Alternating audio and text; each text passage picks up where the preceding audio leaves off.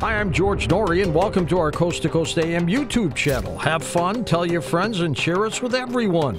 You can also find us on Facebook, Twitter, Instagram, TikTok, and Coast to Coast AM's mobile app.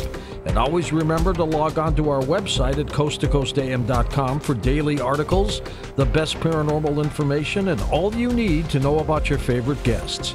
And now you can become a Coast Insider directly through the Coast mobile app. We welcome our international listeners and even offer a free 2-week trial. So don't delay. Become an insider today. Tonight we have stories that will make your skin crawl, make the goosebumps rise, put a tingle down your spine, and maybe get you to walk over to the door to make sure it's locked. But we're not talking folklore here. The stories you're going to hear are absolutely, positively true. Tonight, the latest project in the chilling Missing 411 series. This one is called Missing 411 Off the Grid. So you're a busy guy, and you have a lot of irons in the fire, but not even you can be everywhere. I guess, they say imitation is the sincerest form of flattery. I see all these links and clips and mini films online here and there, and it looks like you're all over the place. Then I look closer, and it isn't you. What's going on? That is very disturbing. And we have a YouTube site called Can-Am Missing. And that's the only YouTube site I have. Nothing under my name, nothing under Missing 411. But you're going to see a lot of channels out there that say David Paulides or Official Missing 411. And we've asked for YouTube to take them down. They won't do it. But the Can-Am Missing Project YouTube site, you're going to watch a series of videos that we've made. We've gone on scene where some of these people have disappeared. But it's a very frustrating ordeal. And I've talked to George Noory about this, that you guys experience the same thing about people pirating your broadcasts and putting them on different channels as well. Oh, yeah, all the time. It is frustrating, of course, because you're spending time and money putting this stuff together, and people just pilfer it. It is, and they kind of play it to their own paradigm. They're pushing some kind of agenda usually, and they'll say things like, well, this is really what he meant, and he just doesn't want to say it, or he really knows what's happening, and this is what it is. And I've never done any of that. So I get emails all the time from people saying, well, we saw this on your website. And I go, no, that isn't my website. That isn't even my YouTube channel. And, you probably have had the same thing happen to you. It gets frustrating. I know the last time you were here, we talked about the movie. What's going on with that? So Ben and Mike DeGrazier, the two directors, I mean, they worked with you on part of it, and I think they did a really good job. And Coast to Coast, and you and George Noory were both really, really helpful in allowing us to use almost anything associated with Coast. And since they kind of put me on the map, we used that Coast to Coast intro for the beginning of the movie and the transition point, and it worked out well. And Ben and Mike did a good job in taking these 5 disappearances of these young boys that we went into the field, talked to the parents, got real insight into what happened, and then we turned around and we used Les Stroud, Survivor Man, to try to replicate this one journey that this boy made in the middle of the woods. And it's a pretty powerful movie in that we're dealing with real-life issues, boys that couldn't have made that journey on their own, and Les Stroud couldn't have made it, and he admitted it, he couldn't do it. And the response has been interesting. There's an individual that you know, John Barber, and he was a movie critic for the LA Times and for NBC. And he reviewed it for his channel, and he called it the best documentary of 2017. And he commented to me offline. He said, Dave, he goes, what's unreal is I've never seen a documentary with so many 1-star ratings and so many 5-star ratings. It almost looks like somebody is attacking you and trying to dismount that off a higher level performance. And he goes, I don't understand why. And it almost does. There's a whole bunch of 1-stars on there that don't make any sense. Well, we can speculate about who might be responsible for that, and we might get into a little bit of that later. One other thing I wanted to ask you about is I know that talking to you over the years that you've been approached about TV shows, because it would be a natural with this much material, a series could go on and on. Is that happening? So I've probably been approached at least once a week for the last 2 years by different production companies all over the world. And when you get down to the brass tactics of dealing with them, and after doing my own movie, I kind of know what I want to do. They want to take a lot of, I don't know what the right word is, but they want liberties. I'm sorry? Liberties. Yes. They want to take a lot of liberties, make it more dramatic. They want to twist the story. I said, no. And I said, the stories are so unreal on their face, and the facts are so supportive of the strange nature. We don't need to do that. And finally, about 9 months ago, I was called by some people from Prometheus Entertainment. And they're the same group that does The Curse of Oak Island and Ancient Aliens. And the president of the company called me into his office, and we sat there for 4 hours one day. And he said, Dave, you'll be the executive producer. You get to review anything. You get to approve anything. You don't like anything, we'll go back and do it again. Make a long story short, we filmed a 2-hour special for 6 months, and I can tell you that the man is exactly how he states he is. He's a man of his word. It is a phenomenal set of work that they've put together. Right now, the rough cut is done. It's going back to a network to review. They're going to guess it's going to air Q1 of next year. But again, it's a 2-hour special about my work. So depending on how it goes, maybe it leads to something else, a series? I think they hope so, yeah. Well, I look forward to that. Let's jump into the new book. It's scary stuff. It's disturbing, scary stuff. I mean, part of me, I hate to even say it. I mean, I look forward to the books, and then I feel guilty about it, And I think some of our listeners even comment about it, sending me tweets and emails that, man, I hate to say this, but I really look forward to hearing Dave telling me these bone-chilling stories about terrible things that happen to people. But, I mean, I know when we started, we were talking about hundreds of cases in national parks and forests. And now it's not hundreds, it's in the thousands, right? Well, we're up about 1,600, and I probably have another 300 sitting on the cabinet behind me right now that I just haven't gone through to vet to see if they fit. But almost every day I get a new case from somewhere in the world. And it takes a while at times to get the information through, and many times I can't even get the information because of obstructions in that process. And as we've talked about before, our government, specifically our government, doesn't want to give up that information. And even though we have the Freedom of Information Act, and it's supposed to be that free release of information upon request, it doesn't happen like that. And so I know you said in the book, you wrote that they now consider you a commercial requester, and they can charge you 4 times as much for a public record? Correct. That happened about a year ago, and I got notified by the Park Service that they were going to give me this commercial requester tag. And what that means is that they're going to charge me, I think, $65 an hour for every request and all time that is committed to them. And I put that out on my Facebook and on my Twitter account, and some good souls came forward and said, hey, we'll do it for you. And so that's the way I've gotten around it. I've used people, listeners, that have gotten to me and said, hey, we'll help you do that. We'll request, and we'll just give you the information when we get it. And that has helped. And but they really don't want the information out there. They do not want you to have an idea of how many of these cases there are, or where the investigation stalled, or specifics about each of the disappearances, do they?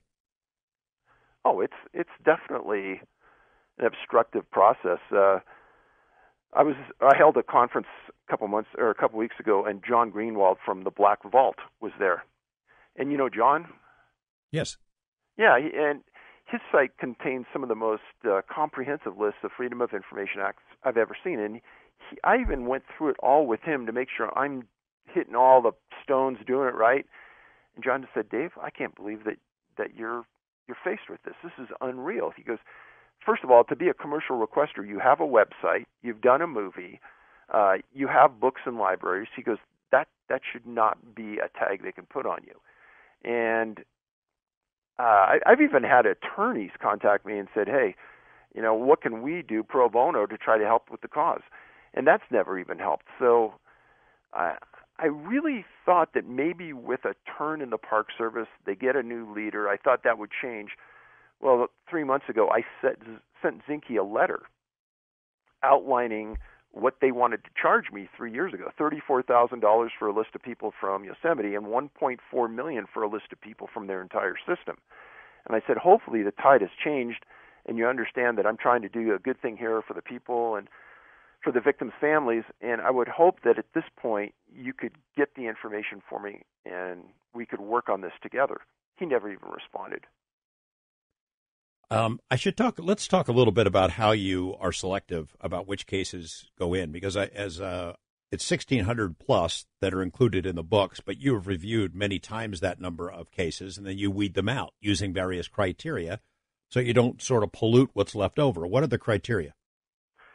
So imagine an FBI profiler that's looking at a series of bank robberies. And he's looking, say, first of all, at the San Francisco Bay Area and trying to see if there's bank robberies there that fit a profile for a certain individual. Mainly, let's just say it's a white male, 6 feet tall, always wears a bandana, simulates a gun, never shows a gun.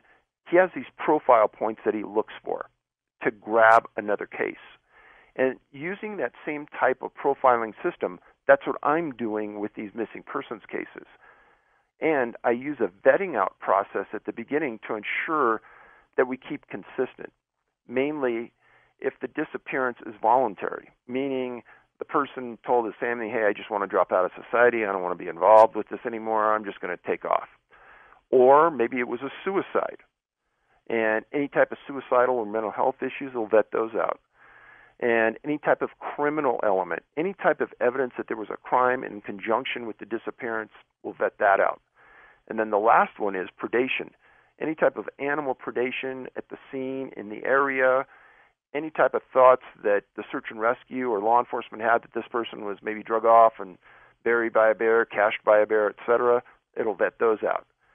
So what we're left with is cases where canines, this is like the 99%, canines come to the scene, they can't find a scent, or they don't want to track.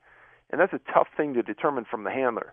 Sometimes they'll walk in a circle and they'll lay down. Sometimes they'll walk up the trail 15 feet and turn around and come back. But there's a lot of cases out there where the person is not found by canines. And that's criteria number one. Number two is they bring in FLIR. And FLIR is forward-looking infrared radar in helicopters. They'll fly the area and they'll look for a heat signature from a body or from a live person. Or sometimes they'll even see a bear in the area moving through. And if there's no heat signature, there's no FLIR reading, that would be another big reading, another big point on our profile. And then boulder fields. A lot of times people go missing in or around a boulder field, or they are found in a boulder field. And I know that sounds odd, but the number of times this happens is phenomenal. Talking with Dave Paulides about his new book, Missing 411, Off the Grid. Some very strange cases coming up in the next half hour. And we're talking about the profile points, how he separates wheat from chaff as he interprets the data that comes in from newspaper clippings and family histories and archives and sometimes public records. We'll be right back with more Dave Paulides. Welcome back. So what are the criteria that Dave Paulides uses to include a case in one of his Missing 411 books? We're going down the list. Canines can't or won't track. Dave, pick up the story. There's also another one, and these things don't come out readily. If you study 100 cases, this is going to make a lot of sense. If you look at 5,000 cases, these things start to come out at you. Another one is that the victims travel long distances or get to phenomenal heights, meaning, say, a 2-year-old disappears, and the grids set down by search and rescue professionals in their books state that a 2-year-old should be found 95% of the time in 2 miles or less from the point they were last seen. Well, I have a lot of cases where these kids are found 9-10 miles from where they were last seen in the middle of the woods, and it makes no sense. Or when they're found, they don't remember anything. That's another key point. A lot of times when the victims are found, they don't have a memory. Now, in the movie, we went to great details to show these phenomenal distances. In one case that Les Stroud tried to replicate was a 2-year-old boy disappeared at 4 o'clock in the afternoon, was found the next morning 9 miles away over 2 mountain ranges, and we ended up tracking him down and interviewed him. He's a man now, And the story is really, really strange. And he says, I have no memory of anything. And so the phenomenal heights, thousands of feet up into the mountains, a 2-year-old disappears, and yet they're found uphill, way uphill. You have one case in this book where a little girl is found on the opposite side of a really wide river. Right. She couldn't possibly have walked it or swam it. She was too young. Exactly. So the distances, the heights, weather changes in conjunction either with the disappearance or the search.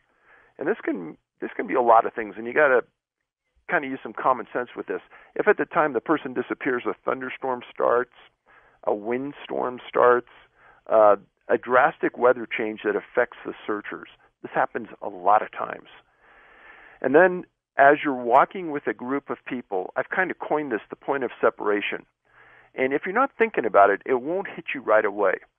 But there's a time when you're walking with this group and either you get tired or they pick up their pace or something happens and you get out of view, and that's the point that you disappear.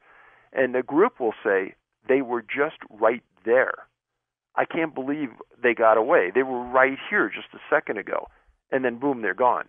And when they bring the canines to that location, that's when they can't find a track or they walk in circles, they do this.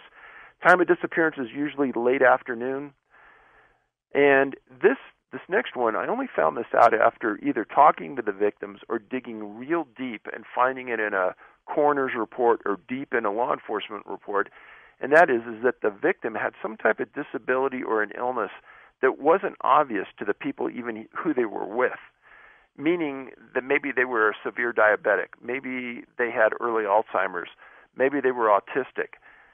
But it seems that this comes up more often than not, meaning that there's two ends of this intellectual spectrum that seem to be at play a lot.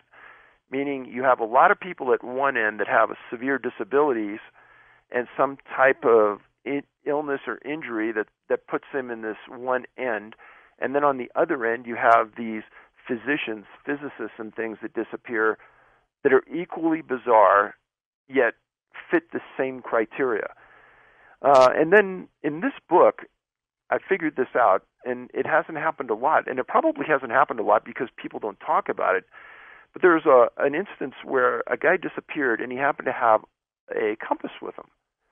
And he talked to the law enforcement people, and he said, it was weird. Is part of the reason I got lost, I think, is my compass was malfunctioning the entire time I was out.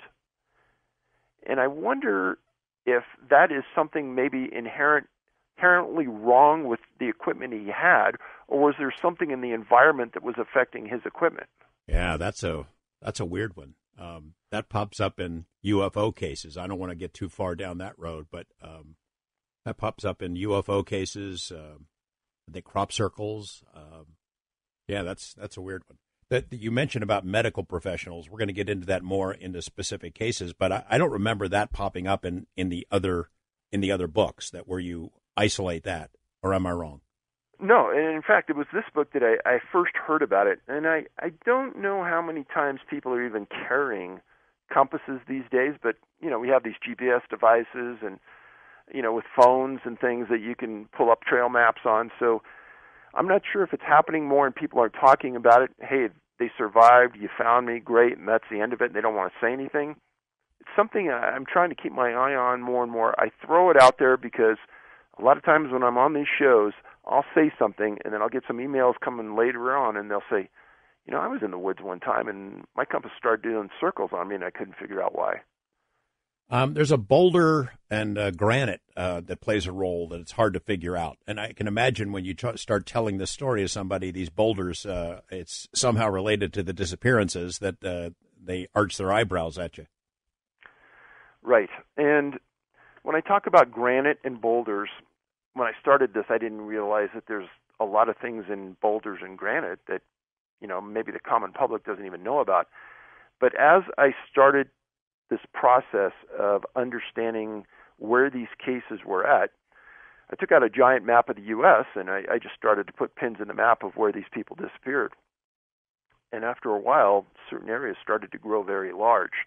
And the largest cluster of disappearances fitting this profile anywhere in the world is Yosemite National Park. Now, what does Yosemite have that other places don't have? Probably one of the largest clusters of granite anywhere in the world. And the disappearances in Yosemite, I'm sure the thousands of people out there are thinking, oh, somebody went into the woods and they were on a long hike and they just got lost, they fell off a cliff and died, nobody found them. Well, the reality is that there's a lot of these cases of super smart people who went into the park, dropped their stuff in a hotel room, and asked somebody, hey, can we go here or there? And they give them directions to a location. They're on foot. They don't have a backpack. They don't have hiking shoes on, and they disappear. And this has happened more times than I probably told you about in these shows. But Yosemite, for some reason, has a lot of these very, very strange disappearances. Many times the people are never found. Now, Yosemite also has this unusual activity with it in that the National Park Service, if I name a name and a location where somebody disappeared, and I have somebody else request the report, the Park Service will give it up. Now, in Yosemite, if somebody names a name and asks for a report, they will never give it up if that person's missing. And it's only to that one park that they won't give up any reports. There's one case I've talked about every time I'm on this show. A girl disappeared named Stacy Harris. The case is 30 years old now, or more. And they will not release any details about the case. About 6 months ago, they released this. Well, they said, we're releasing case files. They never released the case file. They released some pictures, some articles about her. They will never release the incident report, even though it's classified as a missing person report. Every missing person report I've requested out of Yosemite has been denied. It's ridiculous. I don't get it. Don't they want the public's help with this stuff? Get the word out? Let's talk about this book, Broad Strokes. How many cases, how it breaks down. It's not, you started with U.S. national parks and national forests. It's much, much broader, of course, now. Yeah, initially, I was looking at just the U.S. and Canada because that's where the information could easily be gleaned from. Over time, and as people realize that this is an international issue, I started to get more cases from overseas. Last year, I took a trip to Australia. I spent 2 weeks there, and it was a book tour.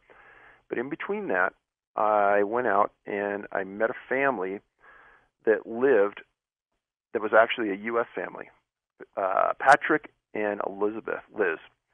And they helped us, and they took us around, and they showed us a series of disappearances that we were interested in near Leura, Leura, and it was directly adjacent to national parks.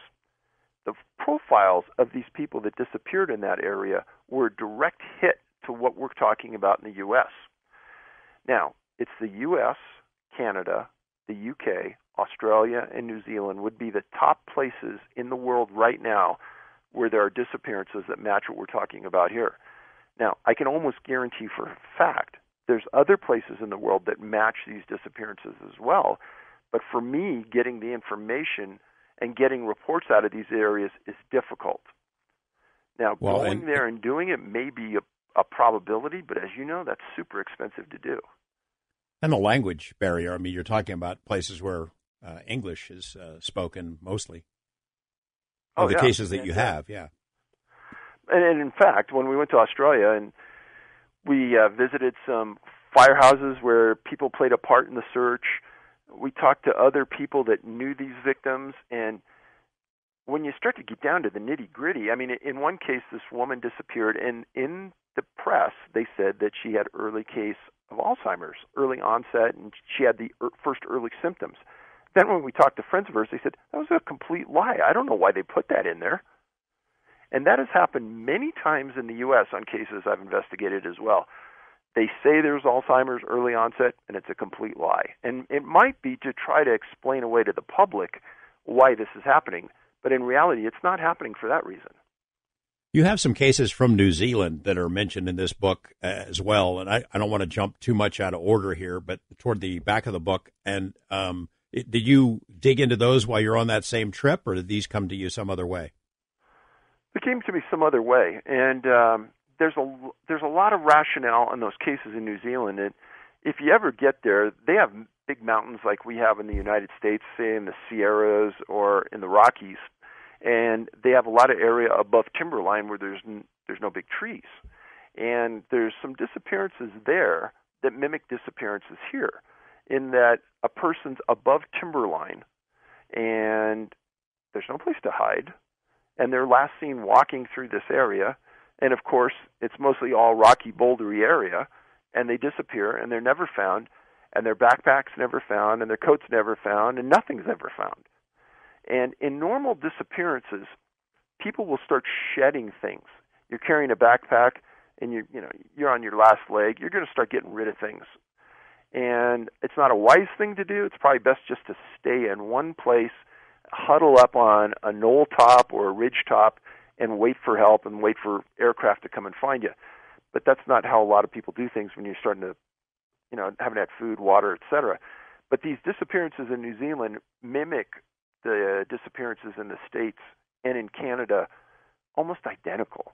And one of the things I talked about when I talked at the Search and Rescue Conference was that in the books, the search and rescue books that are given to these volunteers and professionals that go out and look for these people, there's a 95th percentile, and they'll say, well, 95% of the time a person will be found in this area. But it doesn't address the other 5% of the times. And are we searching for 95% success, or are we searching for 100% success? And I can't tell you the number of times searchers have said, Dave, we've always thought about that, but we never want to talk about it. And then when they read the books and they realize, wow, these are just facts that he's put together. There's no opinions in here.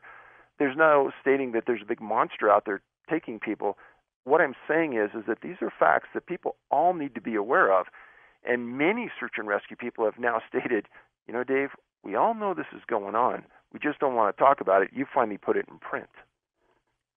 Well, you referenced that 2012 presentation you made to that annual conference of search and rescue professionals, and I guess it was mixed reviews in the sense that you told them some things that were uncomfortable for many of them there, and then afterward, privately, some of them told you that kind of stuff, that they are interested in this, but it doesn't seem to be something they want to speak about openly. Well, during my presentation, I kind of took a breath, and this guy in the back row stands up, and he goes, I'm an Alaska State Trooper. And he goes, I'm going to tell you, Dave, that you're the first person who's ever wanted to talk about this kind of stuff. He says, we face this all the time in our searches. And anyone in here who's done a lot of searches realizes this happens all the time.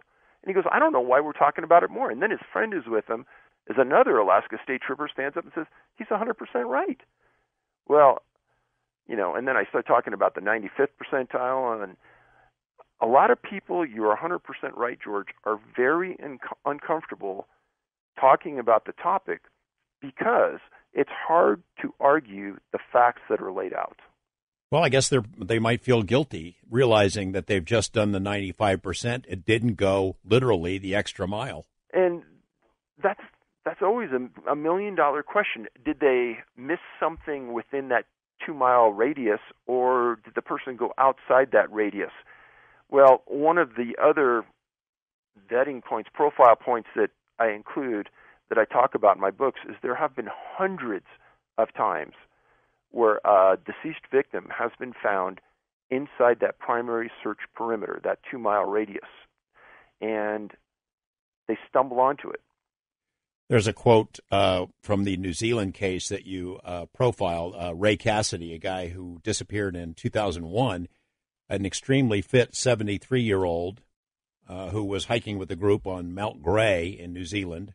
And one of the searchers was quoted in Wilderness Magazine of New Zealand saying, this guy was seen 1 minute, gone the next. He completely vanished off the face of the earth. I've been involved with SAR for 50 years, and every now and then, one of these cases pops up when you're completely baffled because there's no logical explanation for it. And then one of the searchers is quoted as saying, it was just as though someone had come down from up above and zapped him into a flying saucer.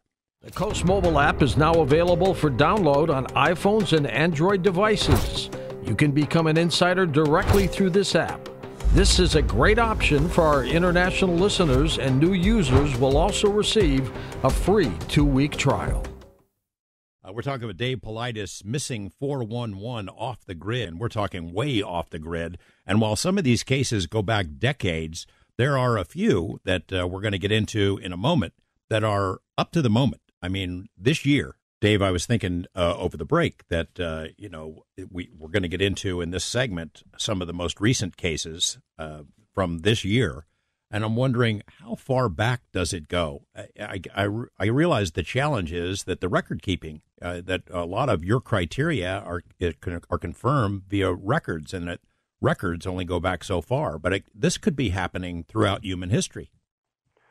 So you brought up a name earlier, guy I really respect, and I've read a lot of his research, and that's Jacques Vallée. And one of the cases that I've documented in past books occurred in 1752 in France. That's a confirmed case. And then just the other day, I participated in a Kickstarter on a book that Vallée wrote just recently. And I happened to be going through that book, and I found another case from the 1500s that he laid it out, and I couldn't have wrote it better. It was like a perfect match for what we're talking about. So there are cases that go way, way back. It's just a matter of you'd have to get lucky to find records that would confirm that it fits your criteria. Yeah, and a lot of times someone goes missing and they're found, thank goodness, it's over, and that's it, and there isn't a lot written about it. Other times there's a lot that's documented by people who intrinsically have some interest as to why certain things happen. And you can almost tell by the tone in the article from the reporter that they were as intrigued about it as I am today, and they decided to write a lot. And, it goes back to where it happened, the educational level at the time. And, I mean, going back hundreds of years, there weren't a lot of people that had that kind of education, and hard to find. You've got some material from this year that shows that it is ongoing, February, March, even April, starting with a guy named Danny Paulides. Remember that one?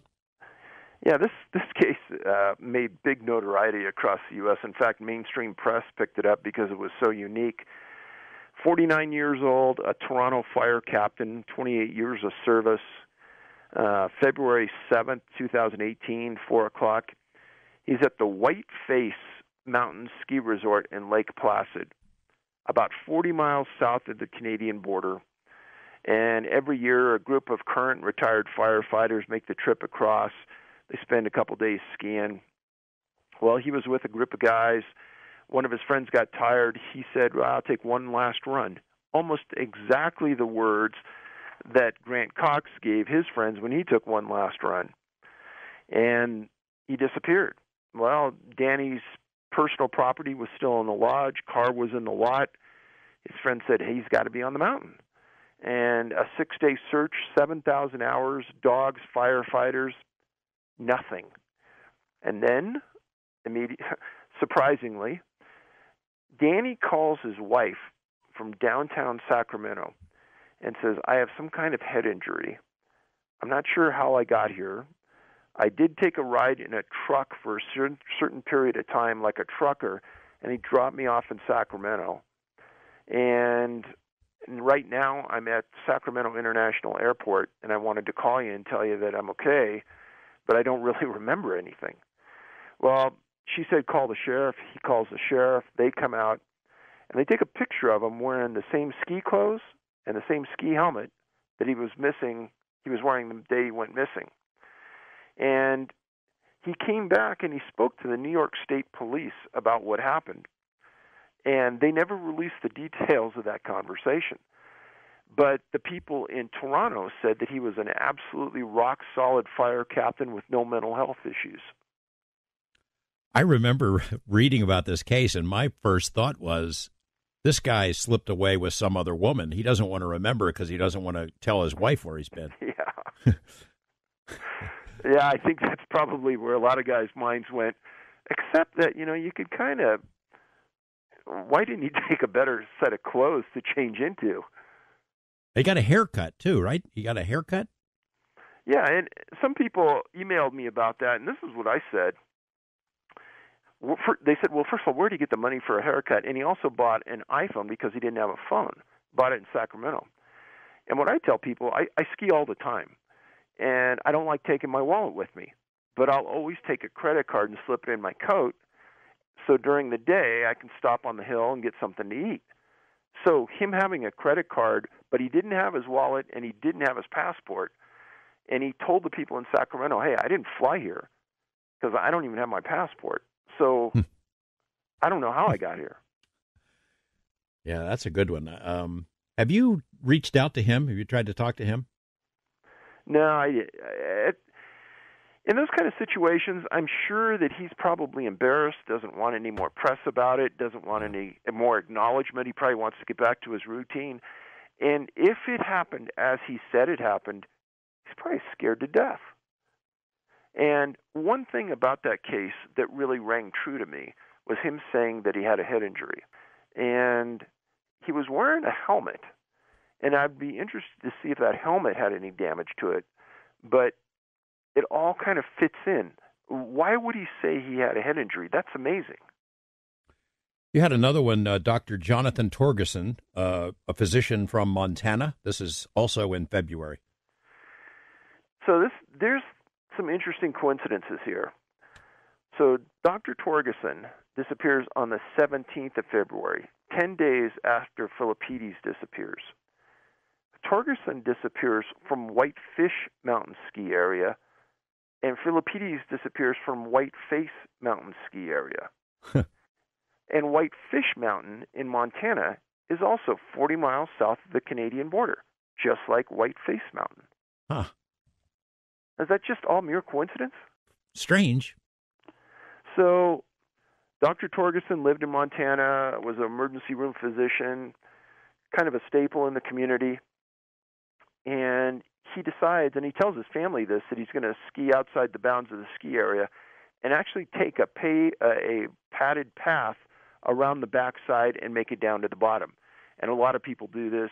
It's not completely going off trail. Part of it is, but not all of it.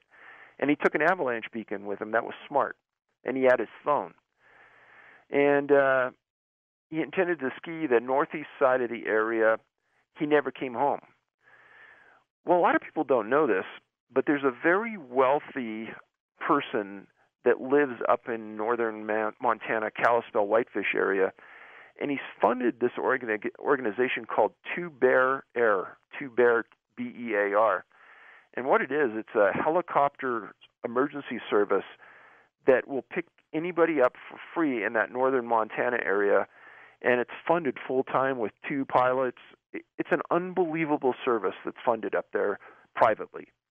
Well, Two Bear Air searched for this guy for days, and the Flathead Valley Avalanche Rescue responded, the sheriff, North Valley Search and Rescue, Gallatin County, Lewis and Clark County, and they all thought he might have fallen in a tree well, and that's this area around a tree that has this deep hole in it that sometimes claims a skier's life.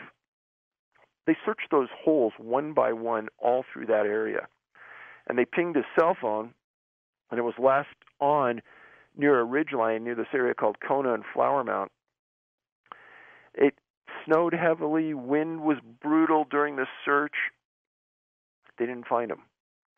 And to me, it's strange, not only the facts surrounding this, but also it's a physician. And in this book, Off the Grid, I write about a lot of physicians that have disappeared under very, very strange circumstances. And it goes towards that intellect on that far end of the spectrum that seem to disappear at higher levels than most.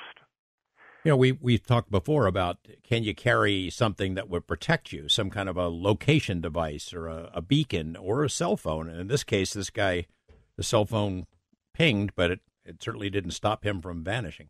You know, and I wish the National Park Service would get on board with this, because there is a device. It's a personal locator beacon. And if you guys people ever watch, Deadliest Catch, every boat out there on the Bering Sea has one of these waterproof location devices. Well, you can buy one. It costs you a couple $100 and works off a satellite. And if you're lost, you need help, you activate it. and within 10 feet, search and rescue can come and find you. And these things aren't as well known as people tend to think. And when I go to conferences, I'm surprised how many people have never heard of this. Yet anybody who walks in the woods by themselves needs one. And what I tell people is that you never think it's going to happen to you. You could be in the middle of the woods on the backside of some trail, off the trail, break your leg. Chances are no one is going to find you, and you're going to die out there. Well, the funny thing was, here I am preaching about this, and I was in Australia 2 years ago filming a segment on a missing person, and what did I do? I was carrying a huge camera rig, and it was raining. It had rained previously. I slipped over a boulder, and I broke my leg. I ended up being able to walk out with a straight break, but it was ugly. If I would have been by myself, I could have been in trouble. So Danny Philippides on February 7th, 10 days later, Dr. Torgerson disappears on the 17th. Same day, Ryan Schutka. Now, Schutka was an employee of a ski resort called Sun Peaks, and it's just outside of Kamloops, British Columbia, 120 miles north of the U.S. border, and had worked there the entire season. It was the end of the season party, and he's walking from the party to his house just down the street, and he disappears. Now, he knew this this area by the back of his hand. He walked it every day all year. Well, the RCMP sent in multiple search dogs, multiple helicopters, 100 searchers. There was no evidence from anyone that he left the village that he was staying in. And his parents, Heather and Scott, were on scene daily. His dad used to be a heavy equipment operator and brought in a backhoe and cleared snow looking for his son. Now, the weird thing was there were a lot of closed-circuit televisions in this little community, and none of them happened to be working. So they couldn't see where his movements were at. And this search went on for weeks, and in fact, just up until a couple weeks ago, it was still going on, and his parents were still there. And I guess the hopes are is that with a spring thaw, they'll be able to find him. But how he disappeared in such a short period of time, walking such a short distance, there's only one other place I know of that things like this have happened, and there's two cases very similar to this that have happened in Whistler, British Columbia. One was a guy and one was a girl. The girl happened this year. Very, very similar circumstances. The idea the camera's not working, is there something suspicious there, or is it just, it's a remote area, nobody's paying attention to the cameras, or is it likewise coincidental that all of them are out? In the UK, I wrote a book called Missing 411, Sobering Coincidence, where I documented a series of young men that have vanished and were later found in water. And it's strange the way those things have happened, but in those little communities in the UK, there's a lot of cameras. And in almost every one of those instances, the person was seen, and then all of a sudden they weren't seen, and then the next thing is a week later they're found in the water. How they ended up in the water, that's the million-dollar question. But it's normally not a closed-circuit television issue, and a lot of times they have given some insight from searchers as to what might have happened. But in this instance, it's strange that they weren't operating. And I don't know if you've gone this far as to find out, did they just stop at that moment, at that time, or they were out for a while, or, and does... I think these were out for a while. Okay.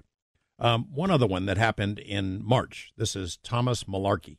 So Malarkey, this is in Bear Valley, California, and he was an electrician. And this is an area where I've actually been through a lot with my daughter Nicole and my son Ben. We spent a lot of time up in the Sierras, up around Tahoe. And in this area of Calaveras County where they have the frog jump, Mr. Malarkey was a Richmond resident, and he had a cabin outside of Arnold, kind of near Bear Valley. And he liked to ski. He was an advanced skier. And his wife decided to stay in the cabin this day, and he went up to Bear Valley. Now, this is the second incident I've written about from Bear Valley. And you can add up all the ski resorts in the U.S., and there aren't a handful of them that have had these disappearances, yet this is the second one in Bear Valley. I've skied that place many times.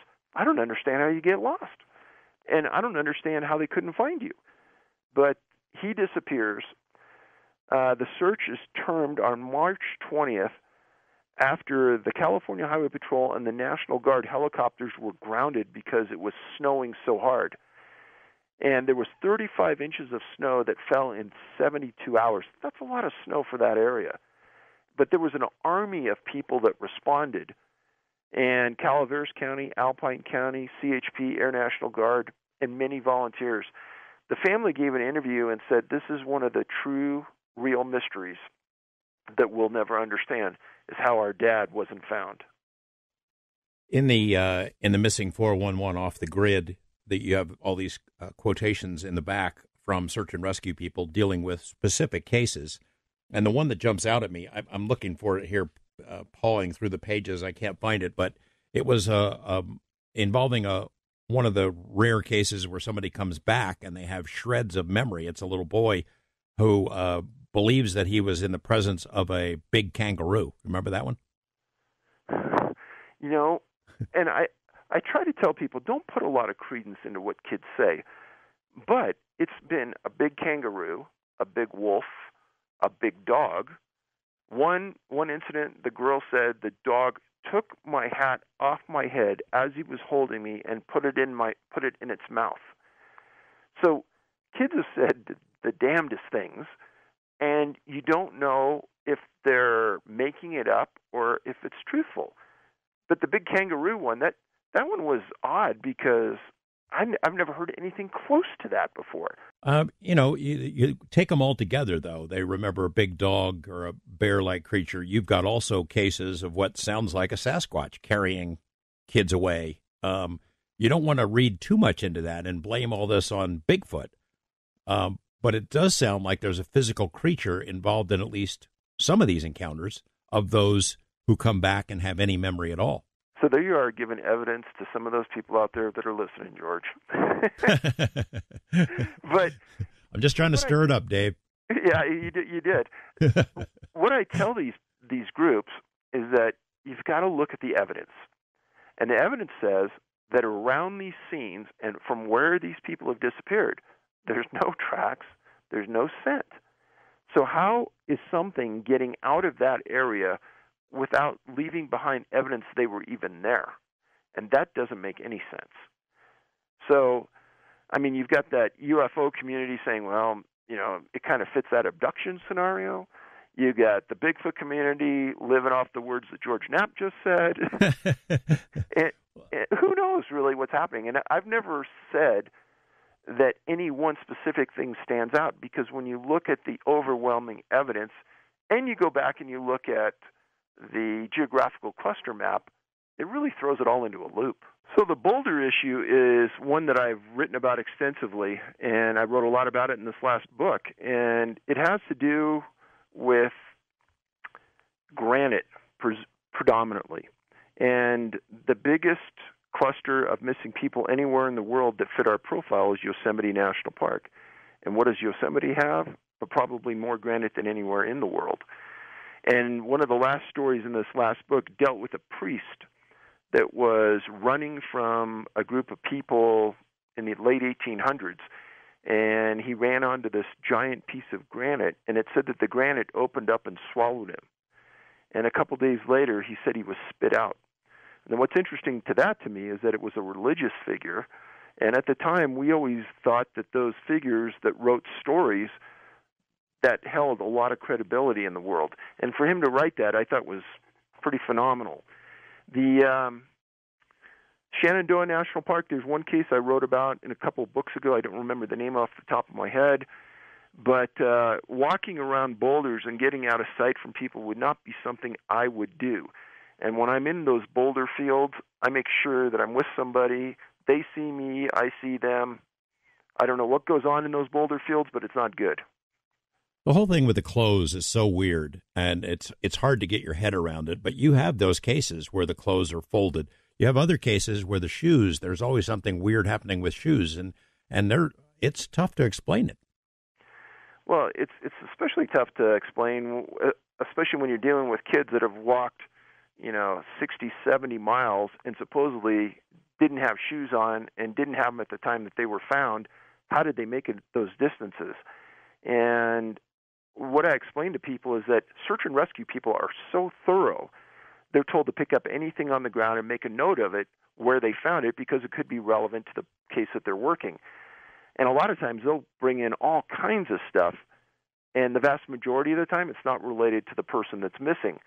But it shows how thorough they are. One of the guys that I work with is a guy named Harvey Pratt. He used to be one of the directors at the Oklahoma Bureau of Investigation, and he's also a Native American chief. A couple of weeks ago, Harvey and I were talking about Native American disappearances on reservations. He had a conversation with one of the Bureau of Indian Affairs captains, and the question had to do with how do they retrieve reports out of their system when they need to go to court, etc. And this guy at the time said that's one of the problems. They're having a difficult time finding out where these reports are going and how they're tracked. And it's one of those federal investigative agencies that seems as though it has the inherent problems that the National Park Service and the U.S. Forest Service has. Now, with the Bureau of Indian Affairs, they're greatly underfunded and they don't have enough investigators. But the disappearances of women on reservations is a serious issue. It doesn't overlap with what we're doing, but it's a serious issue. Well, we didn't get to talk about it tonight, but the one last case involved a German individual that disappeared skiing on the Matterhorn just a month ago, and they gave up the search for him. And he's a billionaire from Germany, and you know that they threw every resource in the book trying to find him, and they didn't. So I think that the German side of the equation has something that we really don't understand, but there's something there. And when you look at the physicist angle, why are these guys disappearing and why can't we find them? That's a real bothersome question. Yeah, his name is Carl Haub, H-A-U-B, if anybody is interested in trying to look up information. In the meantime, can't suggest it's strong enough. Missing 411 Off the Grid, the latest of David Paulides' 7 books. If you want to buy them, his website, we got a link on the Coast site, canammissing.com. That's the best place to get them, right, Dave?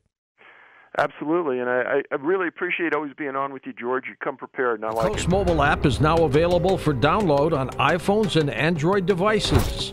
You can become an insider directly through this app.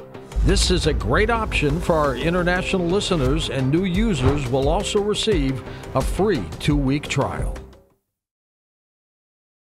Dave, as I mentioned, has been a loyal friend to us here at Coast, and especially to me. He promised he'd give us first crack at new and interesting material, and tonight he makes good on that promise. The stuff you're about to hear is unsettling, disturbing, scary, but undeniably gripping. You can't look away when you hear some of these cases. And how was he able to whittle down the list, eliminate the non-anomalous cases? I think your reaction is going to be very much like mine. 28 clusters of missing people in North America and associated elements found within those clusters. Welcome back to the program, my friend David Paulides. Dave? Hey, George, how you doing? Good to have you here. Wow, I read this stuff today. I'm pretty much blown away. I think you probably get that reaction from everyone who's seen the book so far. You know, it's many are surprised that I was able to bridge that transition from the forests and the parks into the urban areas and do it as seamlessly as possible. And I think, people are pretty surprised or shocked that these are existing. Let's sort of lay the ground rules for those who are not familiar with the material. Do a recap, kind of how you got started in this, what the cases are that you look at, how you weed them out. Weed out the ones that can be explained through prosaic means. So originally started by doing some peripheral research at a national park. I noticed a couple people following me around the park. I was interviewing people that were employees of the contractors in the park, not National Park Service employees. And at the end of the day, I went back to my room and get a knock on the door, and there's a person standing there, and they say, I'm a National Park Ranger. I'm off duty. I have some information for you I'd like to talk to you about. They come in. We had a conversation, and they told me that themselves and others that they had talked to had worked at several parks in the past and had worked missing person cases in those locations. And they felt that some of the locations that these people disappeared were odd. There was a lot of publicity in that 7 to 10 day cycle and a lot of news coverage. And then at the end of the initial search, boom, it was over. There was no more follow-up. They themselves had looked for information on cases, and it was difficult to find, and they couldn't figure that out and couldn't understand it. And after talking to other people in other parks, they realized that there's something really unusual going on, and they think somebody should look into it. And they knew my background, and they said, you should really devote a lot of time to this because there's something here. The next morning, called a couple law enforcement guys on the way home. I told them the locations to look at and see if there was anything unusual. And they called back in a couple hours and said, wow, there's something here. That's kind of how it all got started. Originally focused on national parks and then branched out into U.S. National Forest as well. The National Park Service has a large contingent of federally trained law enforcement officers, and they're throughout the national park system. These aren't the rangers wearing the Yogi Bear hats. These are actually dedicated law enforcement people that carry guns, issue tickets, and make arrests. They're better trained than most law enforcement officers in medium and small cities across the U.S. because they're trained at the Federal Law Enforcement Training Facility. They have an administration just like every law enforcement group. They understand the need for keeping information on suspects and missing people. If you look at most medium-sized and large-sized police departments across the U.S. and you look at their website, there's usually a section about missing people, and in that section, many times, there's photos and information about missing people. Every state in the U.S. has a missing person website. And the need to understand where people go missing, the circumstances of their disappearance, and the need to get publicity and to get that picture out in front of the public is known throughout law enforcement. That's why they put them on bags, they put them on milk cartons. It's really an important fact of the missing person investigation. Well, I filed the Freedom of Information Act against the National Park Service probably 5 years ago now, and I had an attorney call me back from the Park Service asking me why I wanted that. It was red flag number one. I explained that that's an inappropriate question. You can't use that as a deciding factor. He says, well, we already decided anyhow. We just wanted to know why you wanted it. And I said, well, what do you mean? He goes, well, I know you claimed an author's exemption because you have a published book, but your books aren't in enough libraries to qualify for that exemption, so we disqualified you.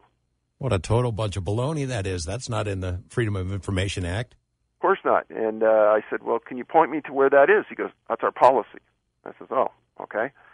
I said, well, I'm interested in the number of missing people from Yosemite and from your entire system, as I had explained. And he came back and he said, well, we don't keep a list of missing people from Yosemite. And I said, well, that seems a little odd. You must have a list somewhere. He says, no. So I filed another Freedom of Information Act request because I thought it was maybe they were playing some semantics game with me on the request. So I wrote it again, and this time I got a written response from the local regional manager for the Freedom of Information Act for the National Park Service, Charis Wilson out of Denver. And she stated, no, they understood the first time there are no lists of missing people.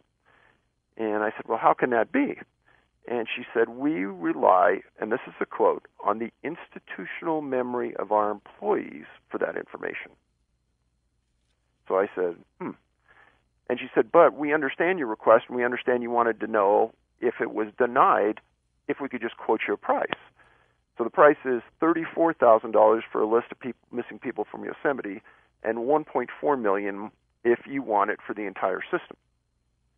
Now, hindsight's always 20/20, and a lot of people have said this to me. They said, well, if you're relying on institutional memory, why should it cost so much? Just call the people in and ask. But, of course, I never got the information, and that started a hunt for us, going through archives, talking to national park rangers, people, etc., and we came up with a pretty healthy list of missing people from national parks. And because so many of the criteria match people who disappeared in national forests as well, we started to include those. And part of that, the factors that we use to eliminate cases is a voluntary disappearance or a mental health issue with the person, we wouldn't work it. If the person, if there was some relationship to animal predation, or there was some associating factor that showed that maybe the person was attacked by an animal, we excluded that. We excluded any where there was some incident or possibility of human-to-human violence. So those were all the factors that vetted out the peripheral cases. So then we stayed in the park with cases where the people disappeared, there weren't answers, the Park Service seemed to be standing in the way of us getting answers, and probably the cornerstone case to that is a girl named Stacy Aris, who disappeared in the next city over from me in Saratoga, California. She was 14 at the time, and she disappeared in Yosemite National Park. And her and her dad and 6 other people were riding on horseback into the back range, and they were staying at some cabins really in the middle of nowhere, Yosemite. And they got to the cabins. Stacy got out, changed clothes, and her and a 72-year-old man were just going to walk over to the point and sit down, and she was taking pictures with a camera. Everybody saw him walk to this point, sit down, and the older man sat down. They were at about 9,500 feet. She told the man that she was going to walk down this rocky granite hillside to a lake that was maybe 300-400 yards away and take pictures. Well, the people saw the man. He never moved. Stacy walked down the hillside. She was never seen again. A huge, huge search that lasted weeks found the lens cap to her camera inside the periphery of a wooded zone around the lake, and Stacy was never found. So that was one of the first cases I went after pretty hard, named the date, the location, the person. This time I get a call from an agent, a special agent from the National Park Service Police named you. Why you? Calls me up the same thing. Why do you want this case?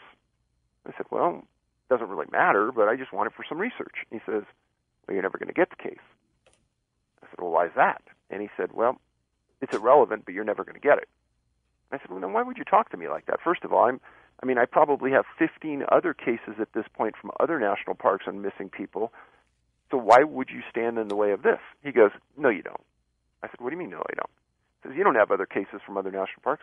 I go, yeah, I do. And he goes, well, then they must have been found. I said, no, they were never found.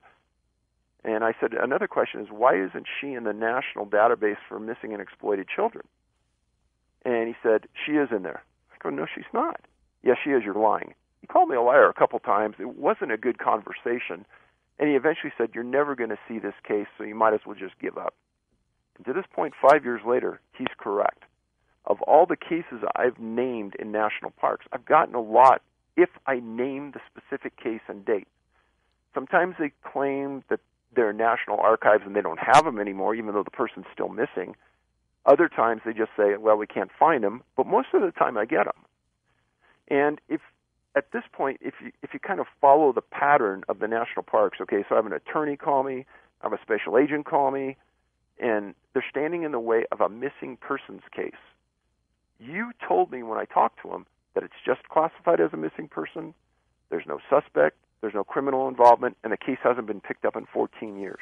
Dave Paulides, before we leave the subject about your interaction with these federal agencies, tell me, what was the cost estimate they gave you? If you're going to get these records, it's going to cost you how much? So for just Yosemite, it was $34,000, and if I wanted it from their entire system, $1.4 million. So they clearly did not want to give you this stuff. I mean, they were going to come up with one reason or another, and they still haven't done it. Correct. What happens, say somebody disappears in Yosemite, which is you identify in your missing 411 book, you say that's one of the main clusters, maybe the main cluster. Somebody disappears. They do post something on their website for at least a couple of days or something, right, with information about the case? Yeah, and it goes back to what those rangers said at the beginning, is that there's that 7 to 10 day cycle where there's information available, there's a lot of publicity, there's a lot of kind of a show of force, as you'd say, and then after that, there's no follow-up, there's nothing. That's it. You've had some recent interaction, almost like whistleblowers coming through and sending you information, and you shared some of those with me. I don't know how much detail you want to go into, but what are the things that those folks are telling you about how it works on the inside? Well, that's a fascinating part of it that is slowly coming about, I guess, as the news comes out that we're listening and we have some other evidence, is that in the past I ran into, by pure accident with a friend of mine, a special agent that was retired from the National Park Service, one of the people I really wanted to get to. And we ended up having a long conversation, and I asked him, why would the Park Service be taking this position? And he went on to explain that he was actually investigating a superintendent from the parks for some major theft, and he was told by his superiors, shut it down. And he goes, Dave, I had him cold left to right, and I was told to drop it. And he says, it's a total lack of integrity. Those were his words. He goes, from top to bottom, a total lack of integrity. You had a letter from one guy who, I guess he was a former Park Service guy who was telling you about how it was also shut down. A FOIA requests were shut down. He said it was the only time that it had happened in the 40 years he worked there where they did not respond to a FOIA request. That's correct. Remember the details of that? Well, there's actually been 3 or 4 of those. One of them, a husband and wife worked at a national park together as rangers, and they thought that there was something strange going on with the budget in the park. So as private citizens, they filed a Freedom of Information Act request to get a hold of the budgets that they had questions about. And they wouldn't give them up. And they appealed, and they lost. And the next thing you knew, they were out of a job. I've also seen these most recent communications you've had with the agencies, the on-the-record stuff, U.S. Forest Service, for example, as you're asking them. Summarize those, because they're about as frustrating as the Park Service stuff. Yeah, I had always heard unofficially from the U.S. National Forest Service that they didn't keep track of missing people. And I thought, okay, I want them on the record telling me A or nay. So I filed a formal request, and initially one of the FOI people for them came back and said, I don't think we have anything. I talked to one of our law enforcement authorities, and they said, we don't have anything like that. So I said, okay, can I have the name of law enforcement authority? And then they came back with a formal letter signed by an individual inside their system saying, no, they have no list of missing people, period. And what's interesting about that is that, like the National Park Service, they have a branch of the U.S. Forest Service that are law enforcement officers. Their job, just like all police officers, investigate, look for, and keep track of. But apparently they don't either. Do you think that those lists do exist, that in some deep, dark vault somewhere that they do keep the lists? Or now do you think that they have dispersed the information, if they ever had a list, that they got rid of it in case you get lucky and get a hold of it? Well, as another good journalist I know said, if they don't have it, they're idiots. If they do have it and they're keeping it from me, that's against the law. So either way, they should all be fired. Let's go over the characteristics, the laundry list of characteristics that tie your cases together, the ones that you have described in the first 3 Missing 411 books. And the reason we're doing it, of course, is because these come up again in the cases we're about to talk about. So one of the first things that's surprising to many people is that when they bring canines, bloodhounds in to track the missing person, that canine sometimes walks in circles, sometimes they lay down, sometimes they walk up the trail 5 feet, come back and look at the handler. And as somebody who worked around tracking canines for many years in law enforcement, I can tell you that those dogs live for the hunt. And they're excited, and when they do something like that, that means there is nothing there. And on the cases that we work with, about 95% of them, the dogs do exactly that. There's no scent to be found. They don't want to work. There's nothing there. There's a water relationship to a vast majority of the cases I worked in national parks and forests. There's a geographical clustering effect. And at the beginning, first 3 years, we're not even looking for this. And then afterwards, we thought, seems like there's a lot of people missing from Yosemite and a lot of people missing from Sequoia. And maybe we ought to just put a pin map up and put the locations. And we did, and we almost fell over. And as time went on, there were 52 clusters of missing people in North America. And yes, there are people missing outside those cluster zones, but the vast majority fall into those clusters. And those clusters run up and down the east and west coast through the Rocky Mountains. There's essentially none right down north to south in the middle of the United States. And there's clusters all the way around the Great Lakes. And that's where I say it comes back to water. And these are not people that some of them go wandering off by themselves, but sometimes they disappear amid a group of people. There's kids playing right under the watchful eyes of their parents, and then boom, mom turns around and the kid is gone, and they never find him. You know, there was a reporter for the Huffington Post a couple years ago that wrote an article, and the title of it was "Don't Be Last in Line." And he had read my books, and he understood that there's a first in line, last in line concept with this. First in line, last in line in a group of people where people don't have you in sight.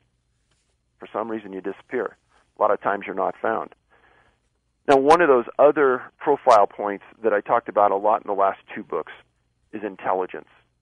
And it seems that at both ends of that intellectual spectrum, there's a large amount of disappearances. Some people that have dementia or autism or some very debilitating disease, those people tend to disappear a lot and are never found.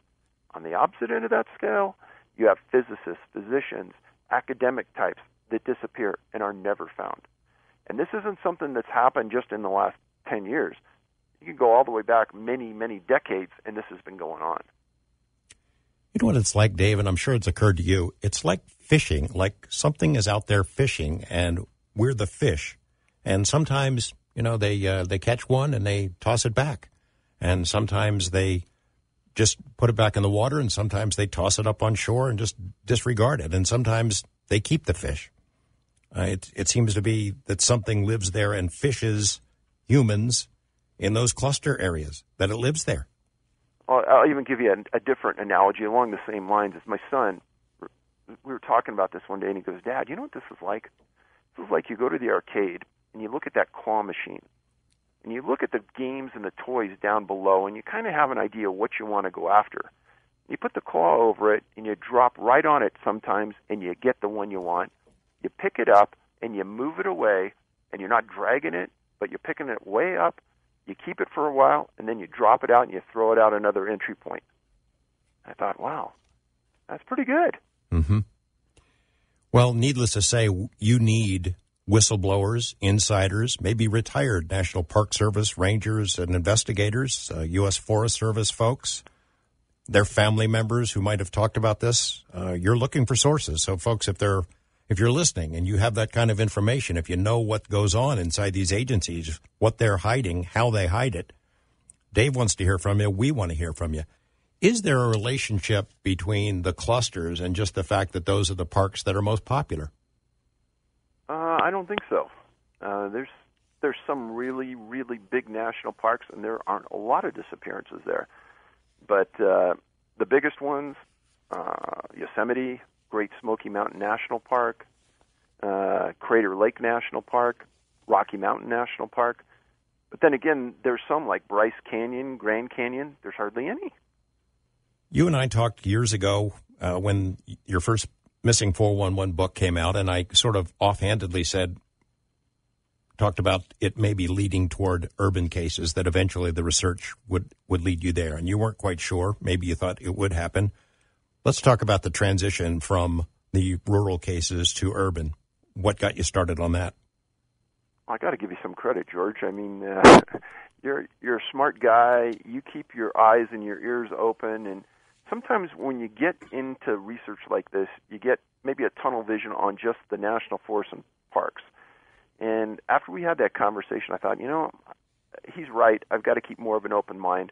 I didn't really want to go into that city area because it's easy for people to say, "Oh, you know what, that's a human abduction," or, "Oh, you know what, he's just trying to force this to tie into something." Whereas in national parks and forests, there's no, you're not going to get a human abduction on a trail. And in all my years, I've never heard of one. For that reason, maybe it was easier to enter that arena without getting a lot of flack because there isn't much to be had. Now, going into the city, I thought, okay, I agree, there's probably some of this going on, but I actually was, after we talked, I was reading a lot of different material, and I was reading about a series of young men. All of them were described as college, super smart, athletic. Some of the articles said these are the smartest and the best of the best out there, and they disappeared. And they were later found under some unusual circumstances, all in the same sort of area. And right away, I started thinking, okay, so all these guys are super smart, the best athletes, described as best of the best, kind of fits one end of that intellectual paradigm that I had been writing about. So I said, okay, I'm going to start looking at this. And right away, when I got into the minutia of a few of these cases, I realized, wow, canines weren't finding a scent. There's a direct water relationship. There was a clustering effect after I looked at about 50. Kind of how it all came about. So it is your entry point. These particular cases that we're going to talk about in the next hour, it's your entry point to looking at urban cases in general because of the characteristics that tie these together. But it's tough. It's tough because, as you mentioned, there's so many other possibilities. Somebody disappears in a city. First of all, nobody gives it a whole lot of attention, maybe the person's family or something, but there can be so many other reasons why you can disappear. You disappear in a forest, there's only a certain number of things that could have happened to you. But city, it becomes really complicated. It does. And because of that, I was real cautious in this book. I wanted to look at medical evidence, and there was a lot. I wanted to look at victim statements. There was a lot. Parental opinions. There was a lot. And there were even some newspaper people that jumped on board and thought, wow, what's happening here is unusual. And like I said, I spent maybe 15, 16 months doing the research on this book. And darn, if there isn't, many of the disappearances in this book are in the same areas the disappearances from the first 4 books are in. Around water, a clustering effect. I mean, it's right there. The book or report that you had read by these other investigators, who were they? And can you tell us a little bit more about that? What jumped out at you and grabbed your attention in reading that? So there was a professor named D. Lee Gilbertson and a retired New York City detective named Kevin Gannon. And they wrote this book called Case Studies in Drowning Forensics. That's really probably what got me into it. And they talked a lot about a few cases. And it reads just like a textbook. It's the size of a textbook, and it's pretty expensive. Great reading. These guys did a phenomenal job. One thing that I think hurt them is that they were looking, just like I was looking at parks and forests, they were looking just at these type of cases. And they didn't have the ability to look at the entire spectrum of the U.S. like I had already looked at. And one of the other big mistakes is one of these people at the beginning started to make an association between some graffiti that was found around some of these sites, and it wasn't found at all the sites, and they tried to make an association that certain people were doing this. But when you look at the history behind it, the number of countries involved, it's impossible that it's one person. It's impossible that it's a gang of people. Is there an equivalent to the Park Service in other countries that agencies elsewhere internationally that might have lists of missing people in their jurisdictions? Funny you ask that, because somebody in Canada decided to file a Freedom of Information Act in Canada because their Freedom of Information Act only applies to their citizens. So we could file one in Canada and they could just ignore it and it's no big deal. Well, somebody filed one in Canada with the parks, I forgot what they call it up there, but they're equal to the National Park System. They came back and said, too, we don't have any lists of missing people. Even though I've written a lot about Canada, a lot about missing people up there. And again, it just mimics exactly what's happening down here. The Coast mobile app is now available for download on iPhones and Android devices. You can become an insider directly through this app. This is a great option for our international listeners, and new users will also receive a free 2-week trial. In a moment, David Paulides joins us again. His latest work, Missing 411, The Devil's in the Detail. More incredible stories of people simply vanishing. David's next on Coast to Coast AM. This is the one topic that people come up to me, and they are petrified. What's going on, they say. And, David, we've got more cases, this one of a missing firefighter. This has got to be as strange as any of them, David. Yeah, George, it kind of fits that profile that we've been looking at for the last 5 years, and certain elements at this early stage of the search seem to point towards it fitting that specific workup that we do. Tell us what we know about Mike Herdman, the missing firefighter. So he went hiking up in the Los Padres National Forest in an area called the Sespe Wilderness on June 13th with a fellow firefighter, paramedic from Arcadia. Mike's a married man, father, has a small daughter. He has a lot of experience in the woods. The guy he was with didn't have a lot of experience, but They hiked far in to the wilderness, started to set up camp. Mike brought his dog with him, and just as they were setting up camp, Mike was wearing a pair of shorts and a shirt, and that's it. And for some reason, his dog just took off straight into the woods. Well, the individual that Mike was with saw Mike take off running into the woods for the dog named Duke, and that was the last that Tyler Byers, the other firefighter, ever saw of Mike Herdman.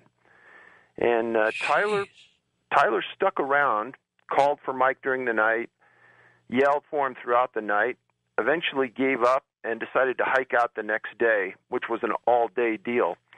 So by the time that search and rescue finally got on it, it was probably a day and a half into the disappearance. Now, what's interesting is that in the last 5 years, we've been doing research into the missing people in the woods scenario. And a couple of things about this are exactly on key for what we found. Okay. Namely, a lot of people disappear with a dog or chasing a dog into the wilderness. And this is exactly what happened to Mike. Second part of that scenario is when people disappear, when they're found without shoes or other pieces of clothing. Well, Mike disappeared with no shoes. And now, did he have shoes on when he went running into the woods? No. He did not. Okay. Which is kind of strange. I mean, you think maybe you'd take a 10, 20 seconds, just throw your shoes on. Put your shoes on, yeah. But no, he didn't. Now, right after this happened, I got an email from someone and said, do you understand the area that Mike disappeared in? And I got to be honest, at the beginning I didn't. And they sent me to a website, and the name of my latest book is Missing 411, The Devil's in the Detail. The website they sent me to was developed in 2011 and hasn't been touched, and it's about the Sespe Wilderness and the Condor Sanctuary that's in the wilderness. And darn, if the name of that website isn't The Devil's in the Detail. Oh, my God. I was floored. And the reason the guy came up with that is because there are so many devil names, geographical locations inside this area. There's an area called Devil's Heart Peak, which is in the center of the Sespe Wilderness, right near the Condor Sanctuary. There's another place called the Devil's Gateway, another place called the Devil's Potrero. And in my books, the reason I named my book that is because a lot of people over the last 5 years that we've done research on have disappeared in those geographical areas where there's devil in the name. Now, this gets stranger, David, by the minute. I tell you, the people that I'm around, that I talk to every day, that I work with, we look each other in the eye sometimes and can't believe what we found. Okay, so in Herdman's case, he goes running into the woods, chasing his dog, doesn't have any shoes on. How far do you go into the woods before you say, you know what, folks, this is futile. I'm not going to continue chasing my dog. I'll wait for him to come back. I'm going back to my camp. You don't keep going. He apparently did, or something happened. Well, there's a lot of people that sent me emails that said, well, we think he fell as he ran into the woods, and maybe he broke his leg and he can't get out. And I explained that Tyler Byers took the search crew into the location where Mike disappeared. And there's been 200 people searching for a week in a grid pattern out of that area. And if Mike did break his leg, he can still yell for help. That's right. Number one. Right. Number two, they got permission from the Forest Service to throw drones up into the sky, along with some helicopters with FLIR that are looking for a specific heat pattern from people. Thermal imaging. Correct. And they haven't come up with any images. Now, one thing that everyone was looking for was his dog, Duke. And searchers had seen him during that week running around, but they couldn't get him. And then on Sunday, June 22nd, 9 days after he disappeared, Duke showed up at the trailhead where Mike's car was originally parked. So he did come back? Came back. Did they catch him? They got him. Without Mike? No Mike. And they said that he looked a little weathered, a little beaten up just from the elements, and they were going to take him in and give him some injections or something and try to get him going, but the dog did not appear like it wanted to go back into the woods. Like it was petrified? That they didn't use those words, but they said it wasn't in condition enough to go back in. You know, I know, David, talking to you, that you don't want to speculate on cases like this, but there's got to be a point where even you have to come up with some theory yourself, correct? Well, and you bring up a good point, and everyone that I work with is constantly hammered about this. And let's go back 5 years. When we first started to do this, after the first year of just compiling cases and looking at 1,500 missing persons cases like this, we really didn't have a good grasp on much other than a few things started to fall out. And that being, it was pretty obvious that people were being found without certain pieces of clothing or without shoes. A few cases started to show up where they were missing in these areas with hell or demon or devil in the name. And at the end of that first year, I got that same response. You know what's going on, and you just don't want to say. And I can tell you that there are reviews right now on Amazon for my latest book from a couple of people that said specifically, if you thought that you knew what was happening after the first 3 or 4 books, wait till you read this book, and you'll have a drastic paradigm shift. Because in this latest book, we keep going with the elements that we've discovered in the other books, but we gradually transition until you realize that this just isn't a land-based phenomena. And a lot of people thought it had to be a land-based creature, entity, or something. That's not it. But I tell everybody, you better read at least one other of the Missing 411 books before you read this latest one. Otherwise, the statistics and the data that we gathered, you won't be able to appreciate it because it won't make so much sense to you. Now, let's talk about Herdman for a second. I mean, realistically, and this is conjecture on your part, but if a guy goes chasing his dog, I mean, really, David, how far is he going to go? Is he going to go, a couple hundred feet, a football length away? He's not going to keep going into the woods, is he? Well, like I said, George, earlier, if it was me, I'm not going at all into the woods. I'm going to wait another 10 or 20 seconds until I can just throw my shoes on. Yeah, absolutely. But, his decision was, I'm going right now. Boom. Off he goes. But, I mean, you don't keep going. And let's assume something had attacked him for some reason. Don't you think his colleague would have been close enough to have heard that echoing scream throughout the woods? Absolutely. That never happened. Now, in many of the books, we write about cases where parents say, my child was right behind me and disappeared. Poof, gone. Gone. And if you hear it once or twice, you think, well, maybe the parents are just trying to rationalize it away, make the story sound a little better, make them feel better as parents. But we've heard this dozens and dozens of times. And you're not going to hear a scream. You're not going to hear something like this. I mean, we've documented 1,200 cases now, and many of them occur just like that. Are they falling into portals or other dimensions, as far-fetched as that may seem? I'm not somebody that's going to say no to anything at this point because there's something about this phenomena that's real, that we've documented through factual cases that very few people have ever denied. And Herdman's case, we've gotten hundreds of emails saying, you got to be aware of this, you got to be following this, and we are. And I got to say, up to this point, it fits exactly into what we've written about in the past. Of those who disappear, how many are found alive? What percent? Maybe 35. 35% are found alive. And do they say similar things, or are most of those cases what one would call natural disappearances and they just got lost and they got found? So part of that profile has to do with a large group of these people that disappear or also have disabilities. Namely, maybe they have autism, maybe they have some kind of congenital older person's disease. Maybe they disappear so young they can't even talk. And when they're found, they can't explain what happened. And of the people that do disappear that are able to talk, the vast, vast majority of them don't remember anything. In the last 18 months, we've named Mount Rainier National Park as one of the 58 clusters of missing people in North America through our research. Are they always with somebody, or are they alone?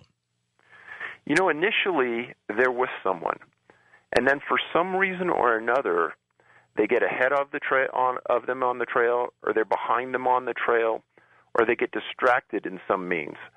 There's not one common way, but it almost appears as though there's some segment of opportunity that comes forward, and it's in that brief moment of opportunity that something bad happens.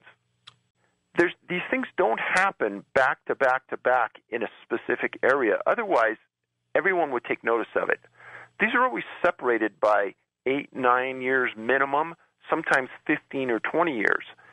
So you go from 97 to August 8, 2005, and Nita Mayo was a resident of Hawthorne, Nevada. She was a licensed practical nurse working at Mount Grant Hospital. And she was driving over into California to visit some relatives. She was driving a 97 Mercury Sable station wagon, and she pulled into Strawberry, and she bought some trinkets in the store. And after she left Strawberry, she drove out to the Vista, and apparently, from what everyone can find, the only thing that was missing was her camera and her keys. Her purse, let me correct that. Her camera was missing. That was the only thing. The camera. The doors were locked. Caltrans people found the car. The purse, the keys, the cell phone were in the car. And her prescription glasses, they also said, were missing. Maybe she took a picture of whatever. And you know, George, this is another subgroup that we've talked about in the books, and that is photographers. People that go missing in the woods carrying a camera with specific intent to take pictures. They vanish. Nita vanished, and they took the car as evidence. They've never had one clue as to what happened to this woman. And I wrote that up in one of the books. Now, fast forward 9 years, April 22nd of this year, Patty Sue Albright, 46 years old, she owned a restaurant in Sonora, well known in the community. She's going to go take a hike in Kennedy Meadows, she told some people. For some reason or another, she turned into Donnell Vista Lookout in her Toyota 4Runner. The sunroof was open, and they found the car with the roof open. Apparently it had rained, and the keys to the car were gone. Her purse was inside the car, and she was nowhere to be found. Giant search of that surrounding area. She's never been found. Gosh, just doesn't make any sense. As I've stated before, whatever is doing this does it with 100% effectiveness. And it's fast and it's silent, apparently. Exactly. And they've never made a mistake, because if they had made a mistake, you or I would have heard about it. Somebody would have. There would be some evidence, some pathology, something would find something. These forensics, they're too good these days. So I'll tell you a story that came into us about 2 years ago. Is a person was hunting up in Colorado, and he said he was trucking along a trail, hunting, was trying to get to a location, so was moving kind of fast. And he said he saw something ahead of him that almost looked like you were looking in a warped mirror that wasn't real clear. And he goes, I slowed down almost to a crawl, and I approached this.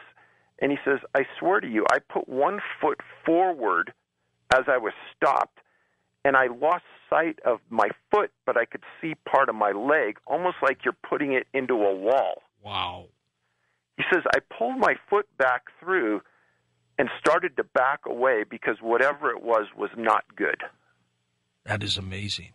Kind of reminds me of the Twilight Zone episode, Little Girl Lost, when she fell out of her bed, basically, and wandered into another dimension, and her father had to go in there to get her. And it was like a whole new world. It does sound far-fetched, David, but you know what? I don't think we can rule out any of this. I agree with you. You got to tell me which way you're tipping now. Tell me. Well, again, a lot of people thought at the beginning that I had it nailed just because it happened in the woods. Mm-hmm. But as you move forward, and if you're a researcher and you stick with the profile that's established, but you keep an open mind. You've changed, right. Well, there's the best example is there were 3 guys that were fishing off the coast of Florida, and they happened to be jockeys, really, really good jockeys that were going to be in the Kentucky Derby and Belmont in a couple months. And they were fishing in a small skiff that was being watched by a big yacht. Immediately, as they get in position in water that's only 2 or 3 feet deep, a storm comes in. Part of the profile, there's bad weather associated with these disappearances, and a storm comes in to the point where they get washed away from this boat into a small little cove. Make a long story short, this boat goes in as far as it can. Not only were the 3 guys never found, none of their equipment was ever found, and it was in one of the biggest searches ever in Florida at that point. Weird. Like they were taken. Well, the author of the article, one of the articles we read, said these guys could have just gotten out of the boat and walked ashore. But they didn't. No, it was a small island, and they were never found. Somebody's taken these. Something is being, they're going into another dimension. They're being beamed aboard a ship. Something's happening, David. There is no doubt in my mind that something extremely unusual is happening to these people. And I wish I could nail it, and maybe with time we can. If you want to listen to our show ad-free, 24/7, access audio archives, live chat with me, and much more, you need to become a Coast Insider now. So you're telling me your grandmother, who died a few weeks ago, came and visited you last night in your bedroom, and you're not scared? Are extraterrestrials living among us? I don't know if it's true or not, folks, but we're going to find out. If you enjoy stories like these and want to learn more about the mysteries of the universe with me, become a Coast Insider now to access hundreds of our archive shows to listen anytime, anywhere. Sign up now at coasttocoastam.com/Coast Insider. That's coasttocoastam.com/Coast Insider. To recap some of the basics, so that those who have not heard you previously understand about the kinds of disappearances we're talking about. First of all, the numbers, a general number that you know of so far. How many? At least 600, 650 right now. Most of them in national parks and national forests. In open spaces in North America. Tell me about the clusters. So the first 2 books, we identified 28 clusters. We're up to, I think, 34 now. And those involved 3 or more people missing within geographical proximity to each other. And how many clusters do you have? I think we're up to 34, 35 right now in North America. What would be the top one? Yosemite? Easily. How many cases there? There's got to be at least 25. I remember my first reaction when you told me the general topic, and I thought to myself, well, gosh, yeah, people disappear in the wilderness, in parks, in forests. They get lost, they fall off a cliff, they get eaten by bears. What's so unusual about that? Walk us through some of the steps about the kind of characteristics that separate these cases from just a normal kind of a disappearance. After reading thousands of missing persons cases, certain elements start to come out at you, and they hit you in the face. Time after time, you read the same thing, and you start to say, how could this be? It's almost like it's a mimic of the other 4 cases in the same state. A lot of times, the people disappear with a canine. Many times, if they disappear overnight, bad weather comes into the area, rain, snow, etc. If people are found, many times they're found in a creek bed or riverbed. Other times, if they're found, they're missing clothing or shoes. If they're found, an older person, they can't or they don't want to remember what happened. Other times, it's a disabled person to the point where they can't speak, so they can't communicate what happened. Or it's a very young child, and they can't speak at all. Berries, swamps, and boulder fields are 3 of the predominant things that keep coming up with missing people from the East Coast and the West Coast. And again, it's that clustering aspect. If you went up through the middle of Northern California all the way to the Canadian border, that route of the Cascades has more people missing under unusual circumstances than I can ever tell you. And it has more clusters of missing people up through that area than any place else I can imagine. So those are some of the few. How many cases do you mention in the new volume? How many are new? I think there's about 200 in there. And what are the talk to me about how many countries you now cover? Well, we included stories from 5 countries, predominantly Australia, England, Indonesia, Iceland, and France. And the Canadian, you knew there were going to be Canadian cases. Did you know there would be this many? Well, if you look at the topography of North America, you kind of imagine that if there is some type of criminal activity or there's some kind of consistency in disappearance, it's not going to stop at the border. So we kind of presume that it would be happening up north. Dave, I want to spend a few more minutes sort of recapping for those who have heard this before and don't remember it, and for those who haven't heard it, why these cases are so weird. There are a couple of characteristics that really jump out at you. One is about where the kids, particularly kids, how far away they're found. Talk about that. That's one of the most unusual aspects to this. And when we first got into this, we read just about every search and rescue manual you could find. And when professionals go out into the field, they set up grid patterns to search for people. And it's based upon the topography you're in, based upon the age and the health of the person you're searching for. And for a child, say, under 8 years old, they're usually found within 2 miles 90% of the time, usually within the first 4 to 6 hours. Well, in the Western book that I wrote, I described a kid named David Allen Scott who was 2 years old. And I usually stop at this point when I'm talking to an audience and I say, how many people in the room have children? And I say, think back to when your child was 2 years old. How far could that child walk without dropping from exhaustion? And how fast could they move? How quickly could they get out of your sight? Well, David was with his family vacationing at a place called Mono Village, kind of on the eastern side of the Sierras down near a city called Bishop. And he disappeared from his family as he was down near a lake, and everyone initially thought he went into the lake. Make a long story short, they searched everywhere. They finally brought in some soldiers, and for some reason they started going uphill. And they didn't go a little uphill. They went way uphill. And when you look at the valley that David disappeared in, there's a trail that almost goes straight uphill in a zigzag fashion up this mountain. They went over the top of that mountain, down into another valley, back up another mountain, total 3,000 feet, and they found him behind a boulder. They tried to interview the soldier that found him, and they asked him if he had any injuries, and the soldier said no comment. I thought that was interesting. But one of the stories in the new book involves a boy named Clarence Murphy, and he was vacationing in the Central Sierras in a place called Camp Sacramento, which is at about 6,000 feet. It's a place where families go to take their kids. It's right next to the American River. Yeah, that's a weird case. That's a spooky one. Yeah, Go ahead. And Clarence was vacationing with his mom. He was in a sandbox at the camp, and his mom just stepped away for a couple minutes. And she came back, and he wasn't in the sandbox. And they had a conversation, and he said he would stay there. And they searched. Initially, all the searchers usually go to the river, or they go to the lake, and they search hard there, and that's usually where kids ended up being found. But in the cases here, that's not where they're found. That's not where they go. And Clarence did the same thing that David did.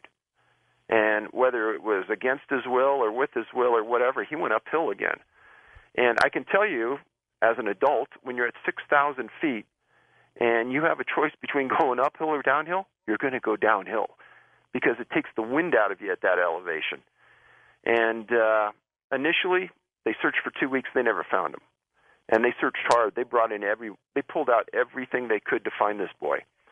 Well, fast forward from April 14th, 41, 14 months later to September 22nd, 42, there was a deer hunter that was up a ridgeline 2,000 feet uphill, 2 miles from where Clarence disappeared, and he saw a shoe on the ground. But he was in an area that would remind you a lot of Yosemite because there's a place there called Lover's Leap. I've been in this area many times. It's filled with just huge pieces of granite boulder fields. It's a hell-forsaken place, great place for deer hunting. And this hunter was on his horse, and I think that's probably the only reason he was there because it's so rugged. Another weird aspect is the inability of dogs to follow a scent. I think that was true in the Clarence case in that Camp Sacramento. Absolutely. They brought up multiple canines. In fact, in every story in my books, the canines failed to pick up a scent that eventually finds the victim. Sometimes they go a ways down the trail, and then they lay down and they don't want to search, or there's no more scent. This past summer, I was asked to talk at the largest group of search and rescue professionals in the world in Lake Tahoe. It's called NASR, National Association of Search and Rescue Professionals. I gave them the 50 cents edition because I only had an hour in front of them, but I gave them the outline of what we're doing and what the canines do. There was a line out the door of these guys wanting to talk about the same things that they'd experienced, but they thought they were just so isolated and unique. And I've been around canines before in the police department when we searched, and these dogs just live for the search. For a search dog to just lay down at that time or not want to track, these searchers that had the canines, they said it's one of two things. Either there's no scent there, or it's extreme fear on the dog's side for some reason that we can't comprehend. I know in the previous volumes you had instances where clothes were found folded up or laid out as if in a ritualistic fashion. And I know in the new book you've got a case, I'm trying to remember what it was, but it's an elderly lady who was found wearing different clothes from when she disappeared. Yeah, that's an interesting case from Central California. A woman disappeared from, she's a very wealthy lady. She disappeared from her kind of a rural ranch. And there was a lot of suspicion that the family was involved and a lot of inner griping going on and finger pointing, et cetera. But they didn't find her for months and months. And then somebody said that they thought this lady picking berries off a berry bush in this remote location near Lake Berryessa. And she was eventually found wearing overalls, like men's overalls, and shoes. Where she was for the previous 2 months, how she survived, where she got the clothes. There were a million unanswered questions with that case, but in many ways it mimicked other elements that we see in these cases, so that's why it was included. I would like you to address for a moment the questions that are buzzing through people's heads. That is, why isn't it a bear or a mountain lion? Why couldn't it be drug smugglers or hermits or mountain men living out there that are abducting people and taking them away somewhere? And those are the first places everybody goes when they first hear me speak. And I like to say that when we're speaking here on the phone, you're hearing probably less than 1% of the entire story. And so I really don't want anyone to go any place in their mind that can reconcile these thoughts, because once you read the books, I've yet to find anybody that'll say, hey, this is just bogus. Everyone reads these, and they will see that there's a commonality here of elements in each of the cases. Now, one of the things about animal attacks is that if somebody is attacked, usually you have time to scream. You have time to make noise. And if it's an adult, you're usually going to fight for your life. And that fight is going to result in a huge disturbance on the ground, and dogs and canines are easily going to pick up that scent and track that down. The reality is that in all of these cases, animal attacks have been excluded. And they haven't been excluded by me. They've been excluded by search and rescue or by the law enforcement agency that's doing the case. Same thing for people, say drug smugglers out in the national forests. I mean, dogs could follow that scent as well if they were responsible. Oh, for sure. And, the last thing that somebody who has a meth lab or somebody who's growing weed, the last thing they want to do is do something that's going to bring any law enforcement to the scene. They don't want to cause any disturbance. They don't want to do anything that's going to bring any awareness to what's going on there. Think about that. And if it's an adult and they're going to try to take you, where are you going to go? And it goes back to, well, the canine's going to be able to track you as well. And it's going to be able to track scent, marijuana grow there. The flyovers they're just going to be in the area to such an immense degree. They're going to find it, and it's going to be revealed. Boy, and it has to be frustrating for these lawmen to be out there, often with so many resources, with hundreds of people searching, to go through an area almost arm in arm and not be able to find something, and then have the missing person appear in an area that they'd walked over 40, 50 or more times. And I think the public sometimes gets numb to disappearances. The Coast mobile app is now available for download on iPhones and Android devices. You can become an insider directly through this app. This is a great option for our international listeners, and new users will also receive a free 2-week trial. We're back with Dave Paulides talking about the case of Todd Geib, and this case really gets creepy. Dave, please continue. So, catch you up is a massive search. Todd isn't being found. Canines aren't finding a scent. Helicopters aren't seeing anything from the skies. All the swamps were searched. All the lakes in the area were searched. Nothing's found. His residence is on west side of a place called Half Moon Lake. Kind of on the correct side as the party. Party was on the west side of the road as well.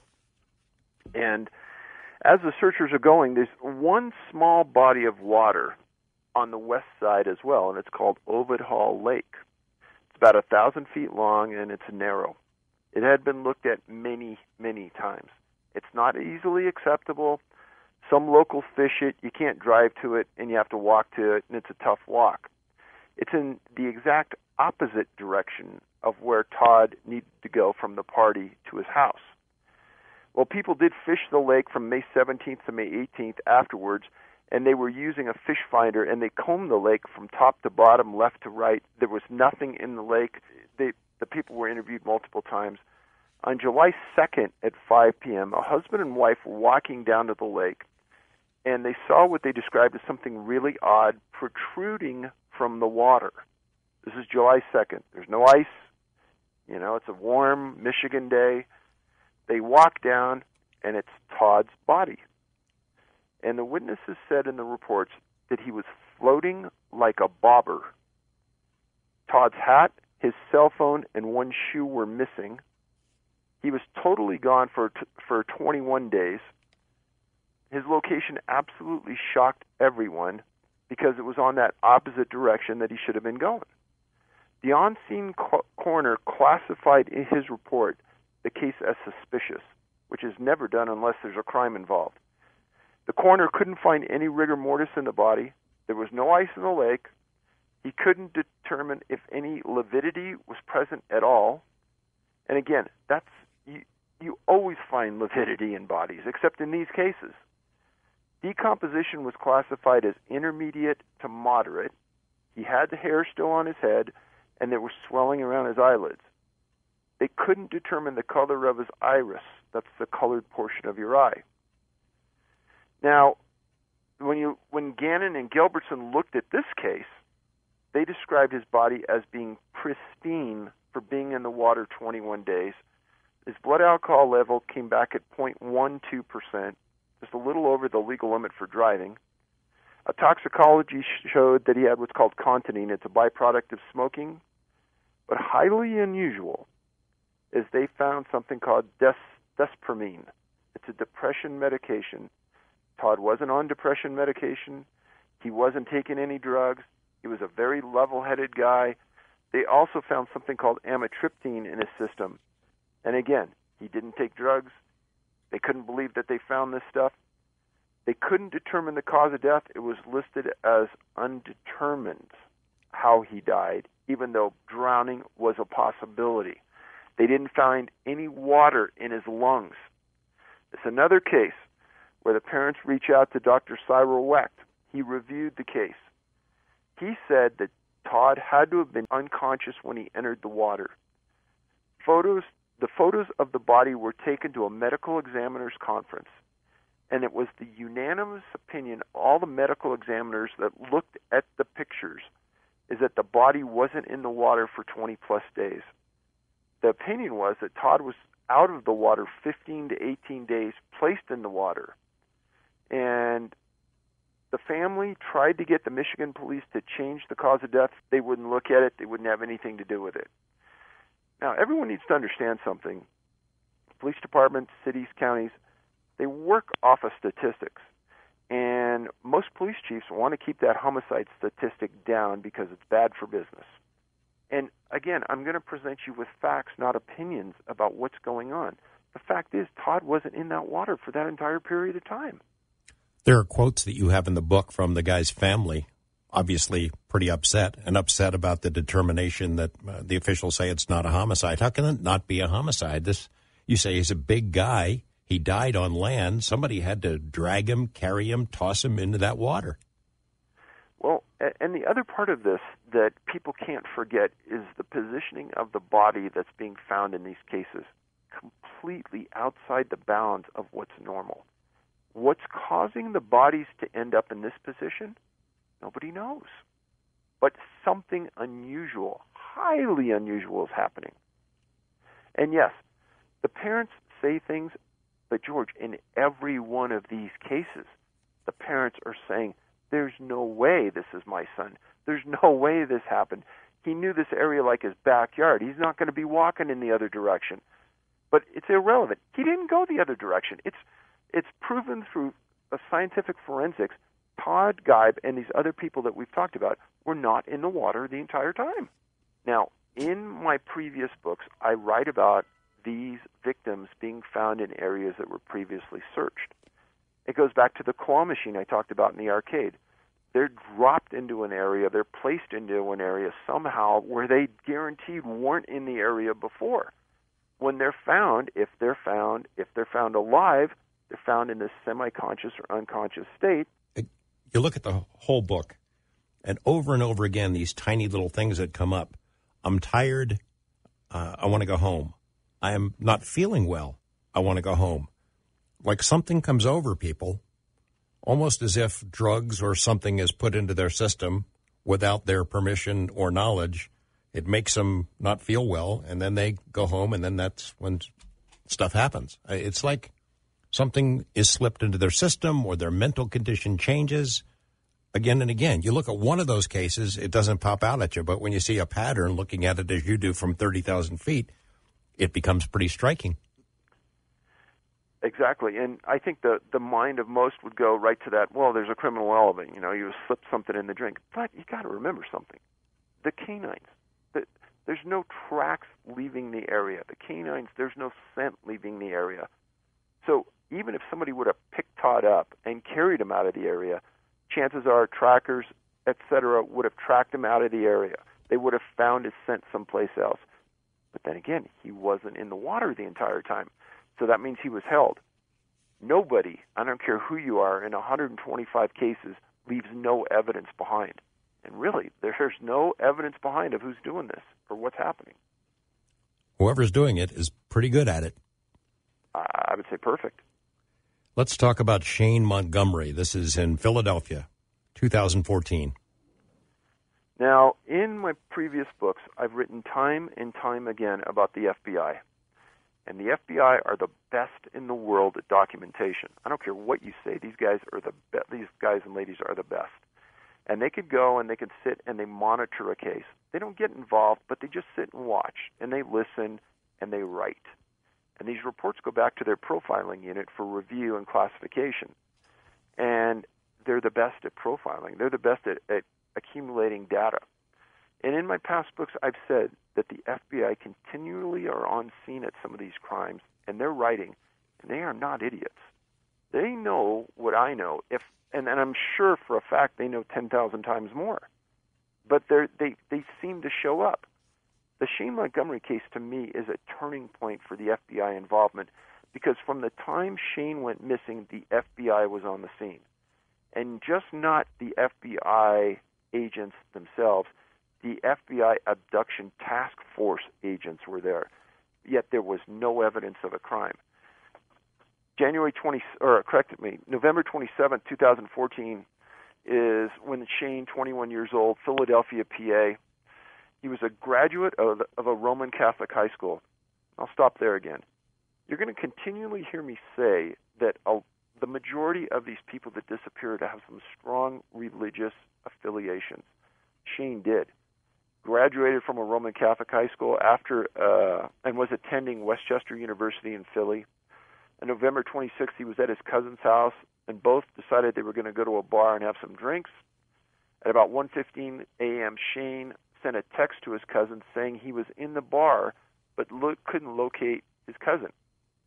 At 1:28, he called another friend and said, "Do you know where my cousin's at?" Got no answer, couldn't find him. At 1:45, he bumped into something in the restaurant, and he was told that it's near 2 a.m., you guys got to leave. People said there was no way he was staggering drunk. He left the bar and was never seen again. He didn't show up for a family event on November 27th, late in the day, and the family reported him as a missing person. From the first day Philadelphia police started working this event, the FBI was there interviewing staff at the bar at Cadell's Pub. This is the first time I've ever seen the FBI there interviewing staff on an incident where there was no evidence of a crime, and Philadelphia police said there was no evidence of a crime. They were just investigating. Well, the FBI doesn't investigate missing people. Now, they did locate a closed-circuit television footage of Shane crossing between a pub and a parking lot over a small footbridge of a canal. The footbridge passed over what was called Manayunk Canal, which paralleled the Schuylkill River. Shortly after he disappeared, the parents convinced Garden State Underwater Recovery Team to come in and start searching the water for their son, because there was really no other place for him to go in their mind. And the first break came on December 21st. Now, that was almost 3 weeks after he disappeared. This team is so good, they found Shane's keys in the river. Not in the canal they saw him walking over, but in the river. And that to me is just unbelievable they found the keys. And the search was initially focused on that canal, but when they cleared it, they moved to the river.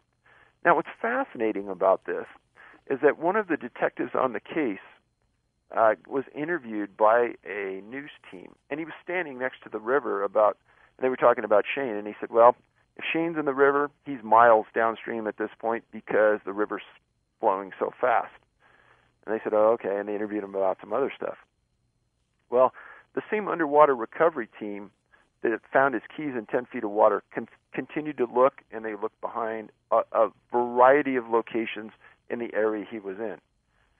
Well, days later, almost a month after he disappeared, they found his body in an exact location right behind where he was seen in an area that had been searched many times behind a brewery. And this was in the exact location where he was seen on CCTV.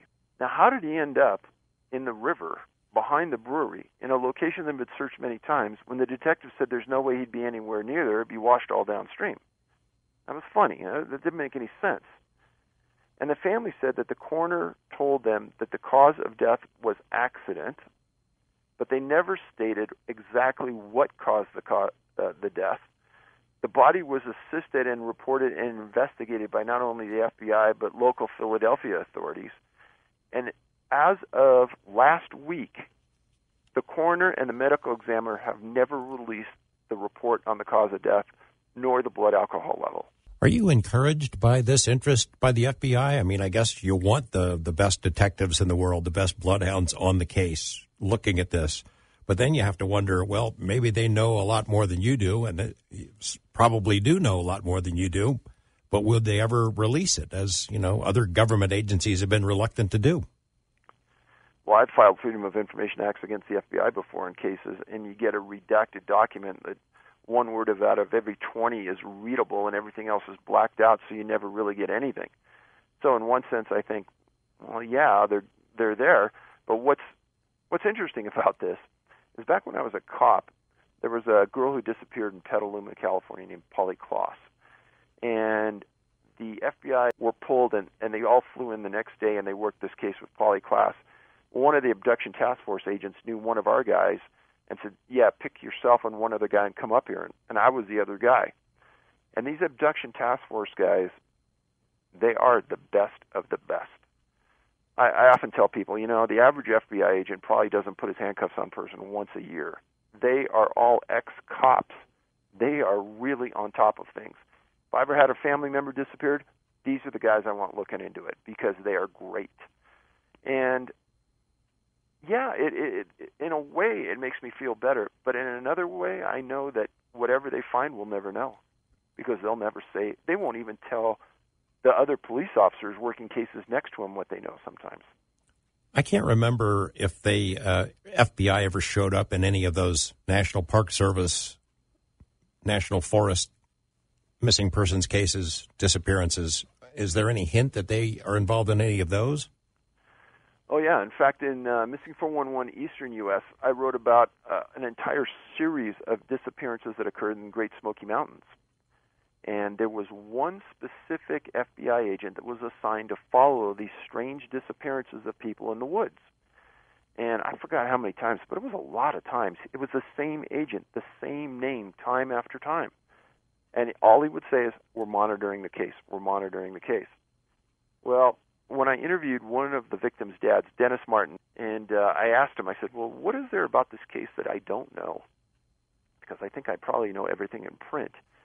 He says, you know that FBI agent that worked all the cases here? I go, yeah, his last name was Reich. He says, exactly. He goes, do you ever know what happened to Agent Reich? I said, no. He says, he committed suicide. The book is called Missing 411, A Sobering Coincidence. Dave, is it out yet? Yes, it is.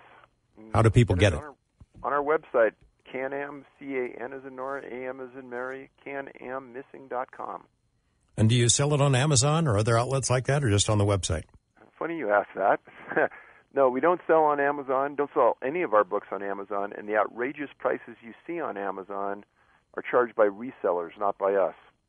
Yeah, I hear that from some time to time. People will write and say, hey, your buddy Dave Paulides is really ripping us off. He wants $100 for his book, something like that. Yeah, that's outrageous, and I would agree, and we try to stop it the best we can, but it's tough to determine who these resellers are. But they buy it from us, and they put it up there at some outrageous price, and all you have to do is just Google Missing 411. It'll take you to our site, but no, we don't sell there. I want to go back to the Todd Geib case before we get to these other two really weird ones, because there was something I wanted to ask you about that I overlooked, and that was, you mentioned he made 4 phone calls from what he described as some kind of a field. Were those two all different people? So this is an important point, because first one was to a friend, and then the other calls weren't made public who they made them to, but there's an entire series of these that I write about in the book where right before the person disappears, and I mean right before, they're on the phone or they're calling somebody, and then at that point they're separated from the conversation somehow. And sometimes the people get out a sentence. Sometimes they'll say something like, oh my God, where are you? It's like your last words you ever hear from the person, and then they're not found. One of those, I don't remember which case it was, but you said the guy had dialed 911 and the call lasted 1 second, and then poof, it's dead. And sometimes if you drop a phone on the ground, it will automatically dial 911 sometimes. Other times, maybe it was them actually looking for help. I don't know.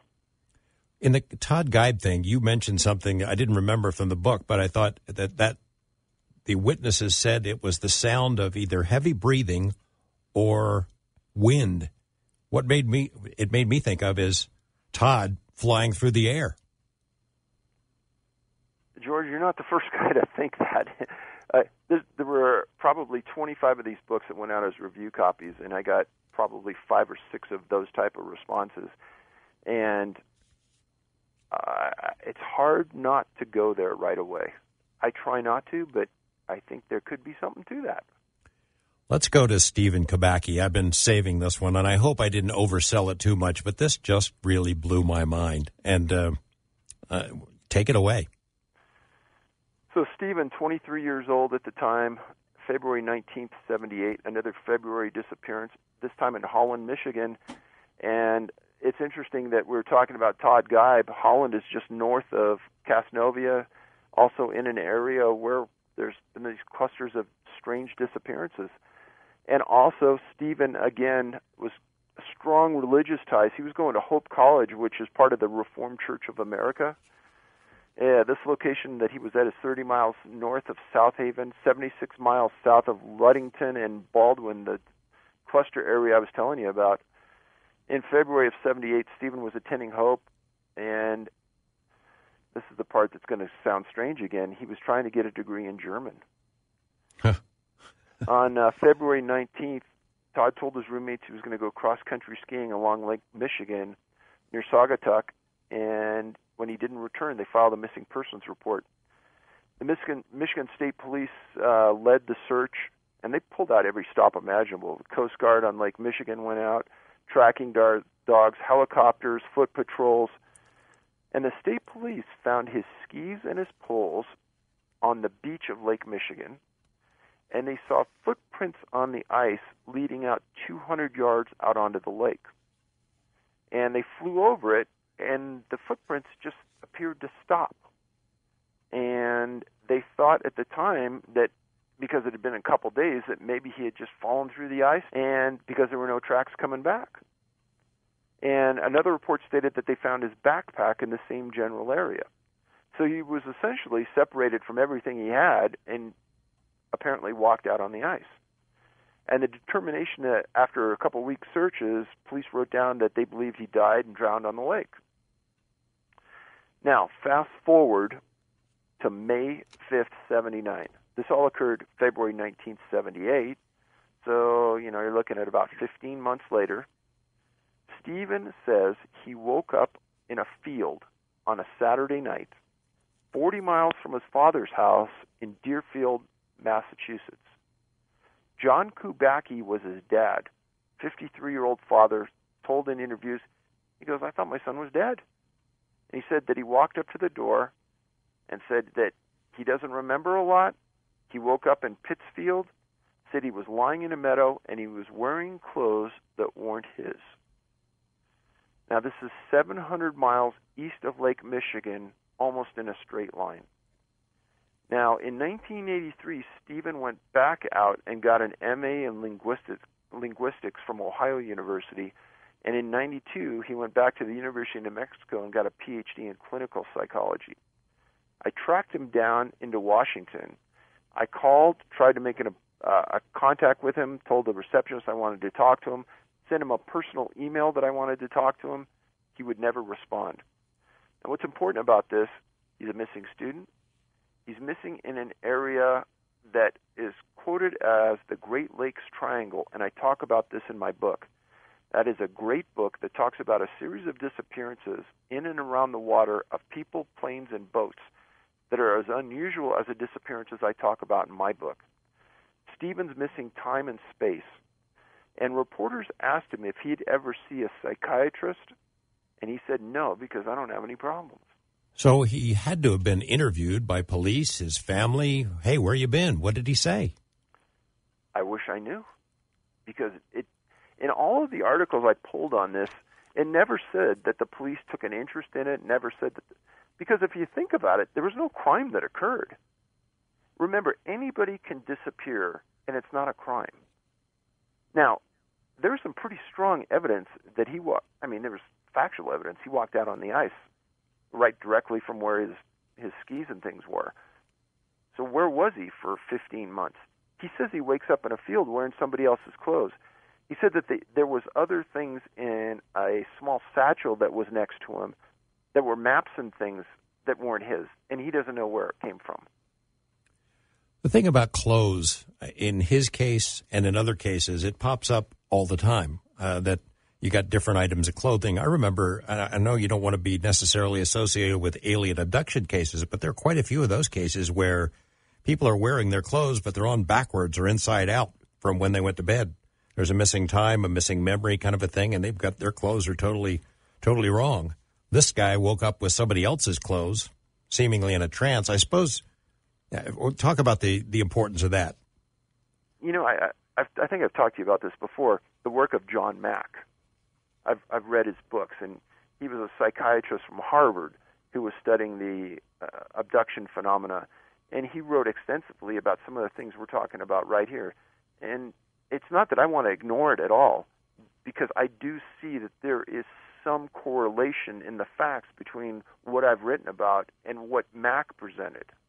Well, you don't want to box yourself into a corner, and you don't want people necessarily assume that you're talking about alien abductions, but these are abductions. I don't know exactly who's doing them, but they are abductions. There's no question about that. I know that word carries a particular context on this program and these kinds of circles, and maybe you're not comfortable with that, but these are abductions, no doubt about it.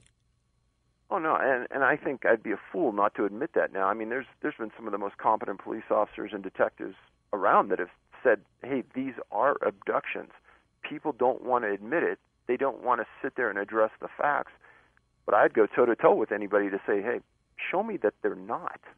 Stephen, this guy we're talking about, he's gone for 14 months. I mean, couldn't he have just, I guess he wandered off, had a girlfriend he didn't want to tell the family about. He ended up living with her, and then he pretends he has amnesia and he comes back. Suppose? Again, anything is possible, but I think that the reality of the facts that presented themselves would say, no, that wouldn't be true. And unless Stephen was a very well-read guy back in 79 and knew about the clothing, the wrong clothing, the ill-fitting clothing, how would he know that this fits into other scenarios that I've written about? How would he know that this area of Michigan has had a whole series of disappearances that are equally strange to his? I mean, the parallels to other things are just phenomenal. The Coast mobile app is now available for download on iPhones and Android devices. You can become an insider directly through this app. This is a great option for our international listeners, and new users will also receive a free 2-week trial. David, always a pleasure having you on the program, my friend. How are you? Hey, George. Thanks for having me back, and miss you guys. I hope you're doing well, and, it's always a pleasure talking to the Coast audience because you got a great crowd here. I get more response from people about you when I'm at events and places that I go.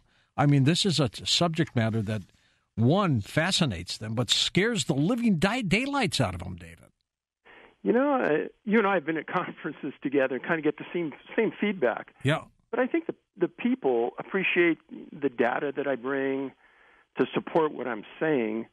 And the people that go out and actually do their own homework, they figure out, wow, Dave was telling the truth. This really did happen the way he said, and there are a few answers and a lot of questions.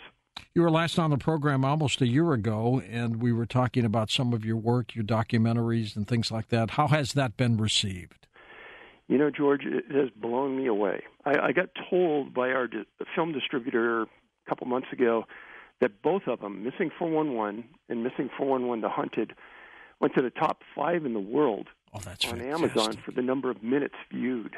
That's congratulations. You deserve it. You have worked so hard with this strange story. Now, for people who are brand new to the program, and we always have hundreds and hundreds of coming in, tell them a little bit about David Paulides and how you got interested in this Missing 411 story.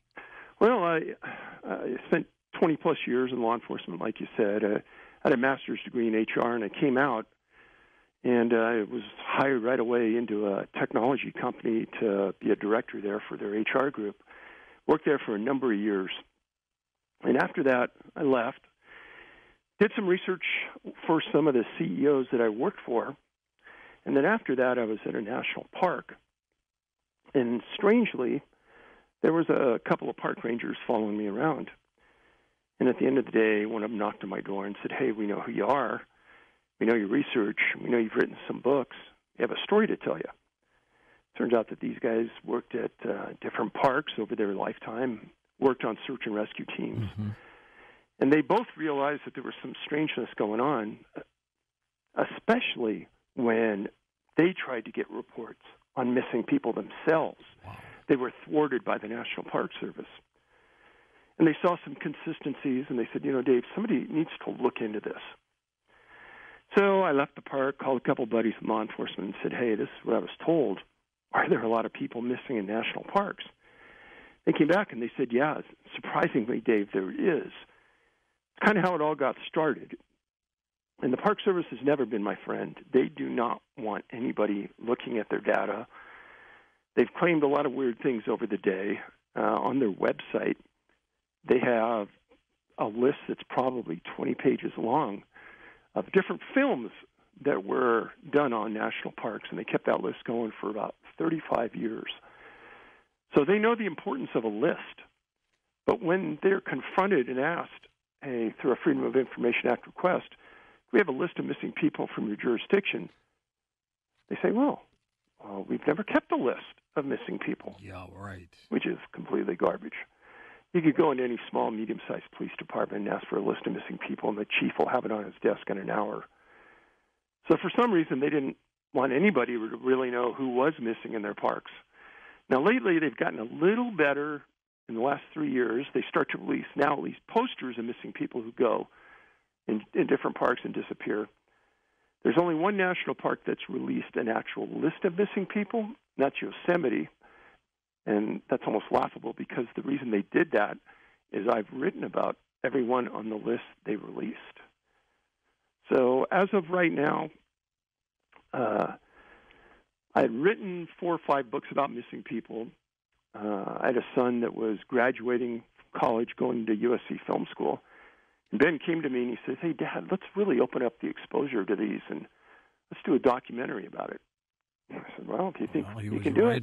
He was right Got on. some people together, and we did one documentary, and it went over really well. And then we did a second one that even went over better. And that has given us exposure that we never thought we'd have. And I think that probably has turned the corner, that and our YouTube channel, Can-Am Missing, on YouTube. And, yeah, George, I'm actually stunned that I have as many people Oh, it's huge. watching and listening as I do. But a lot of it, and I would say the vast majority of it, George, has to do with what you and your friends at Coast to Coast have done for me, and I'm very humbled and grateful. When you look at the missing people, do you have a certain criteria before you put them in a certain section? I do. And that, after looking at probably by now 6,000 or 7,000 search and rescue reports, missing person reports, I started to put stacks of these in different parts of my living room when I first started, because there were certain things in each report that came up that I said, "Hey, I remember that in another report." So I'd put it in that stack. And after several years, I called them profile points. It's sort of like classifying each case like the FBI does as a profiler. Mm-hmm. And so, like, the most common one that I look for is if they bring canines, bloodhounds to the scene, and the bloodhounds can't pick up a scent. And that's most of the time, right? About 97% on the cases that I classify and work. They can't pick up the scent. And, that's really odd to me, because when I was a policeman, I worked on the SWAT team, and we had the canine unit assigned to us.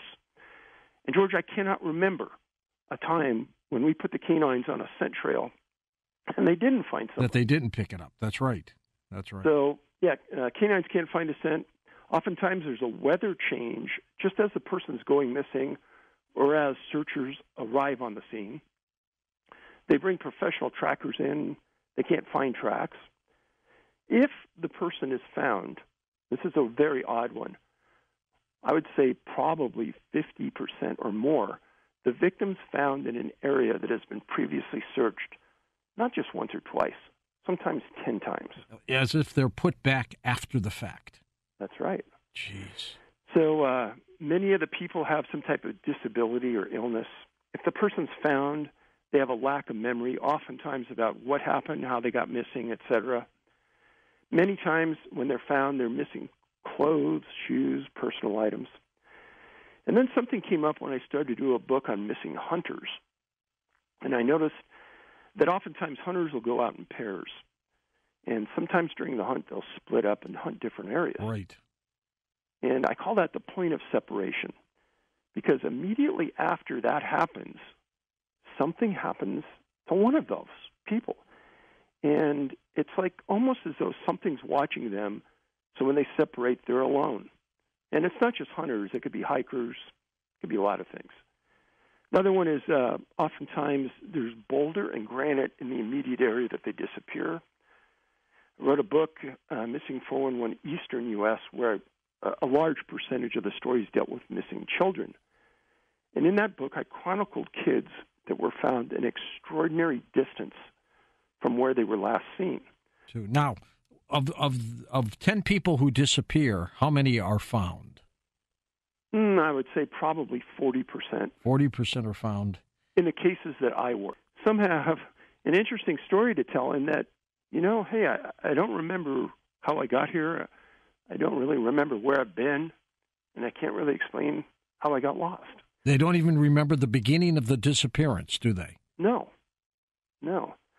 And after I worked up probably 600 cases, I found that in the United States there was a geographical clustering effect of these cases. And in North America, there are 62 geographical clusters. And then there are subgroups of missing people. And those are berry pickers, hunters, mushroom pickers, sheep herders, people of German nationality. How bizarre. Yeah, and there's this, I call them falls. They look like falls. Everything appears that they fell. But then when you go back and you investigate, a fall doesn't make any sense. So how did the person get there? And then one of the last things I do before we bring a case in is we vet the case for animal predation. Okay. And search and rescue teams do this as well. And for people who don't know, if you're out in the woods and you get attacked by a mountain lion or a bear, that victim is going to fight for their life. And there's going to be torn clothing. There's going to be a big dust up in the area. Screams, everything. So that's ruled out. And then specifically, if there's any indication that the person wants to take their life, I won't work that case as well. So when you have the profile points and you go through the vetting process, and then you look for the subgroups, then I look for where in the U.S. this happened. If it was one of those clustering areas, that'll give it priority. And just so everyone knows, the biggest cluster of missing people anywhere in the world is Yosemite National Park, at least for the cases that we've identified. And how did you key in on Idaho, which we'll talk about after the break? Well, that was pretty easy for me. I knew that I wanted to start studying on the state level because I wanted to go to the locations. I wanted to see for myself. I wanted to report for myself while I was there in the books. And so when I moved to Montana, first book I did on the state series was Montana. Well, Idaho is right next door, and I knew from the work I'd done before that there's a lot of really, really weird cases. I've been looking at the cluster map, David, that you sent us. We'll talk about that, too. It's truly remarkable and scary. Now, let's concentrate on missing 411 Idaho. You keyed in on this. You sent me a geographical cluster map, which is frightening, to tell you the truth, David. People were missing all over this map. Yeah, it was a pretty spread out distribution. I would say as you go north towards Canada, it starts to thin out a lot. But in the heart of the state and in some of the most wild areas of Idaho were some of the most unreal little clusters of people that went missing. I mean, on some mountains, there's as many as 4 or 5 people that disappeared. And over what time span? So people sometimes get frustrated with me because I'll talk about a case from, say, the late 1800s or the early 1900s, and the truth of the matter is those interest me more than the cases do today because we study history for a reason. If this was just an event of the last 20 or 30 years, then we could say, well, maybe it's something related to the technology that our government has, let's just say. But if I could say that these disappearances with the same profiles go all the way back to the 1600s, then we know something else is at play. Yeah. And that's why I like to chronicle all cases. As far back as I can go back in the archives to look, I'm going to bring it forth. And if it matches, it's going in.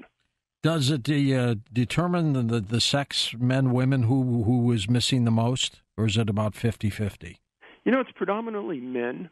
But I think that's a logical answer, and a good reason is that they generally go out the camping more, right? Yeah, but then again, in the last year or two, I've been out with Angie, and we'll be walking around in the mountains, and we'll see single women coming down the trail.